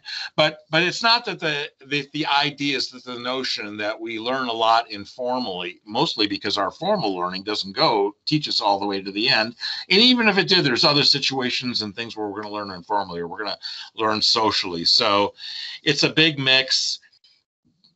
We can do the formal things on the high stakes performance and let all of the rest go to informal and social means. We do not need to try to tackle everything under the sun from a learning standpoint. After all learning started off as informal, and maybe we should wrap on that note. Yeah, it's good stuff. Thank you very much for your time. I really appreciate it. EJ, thank you. Carry on. Sharp.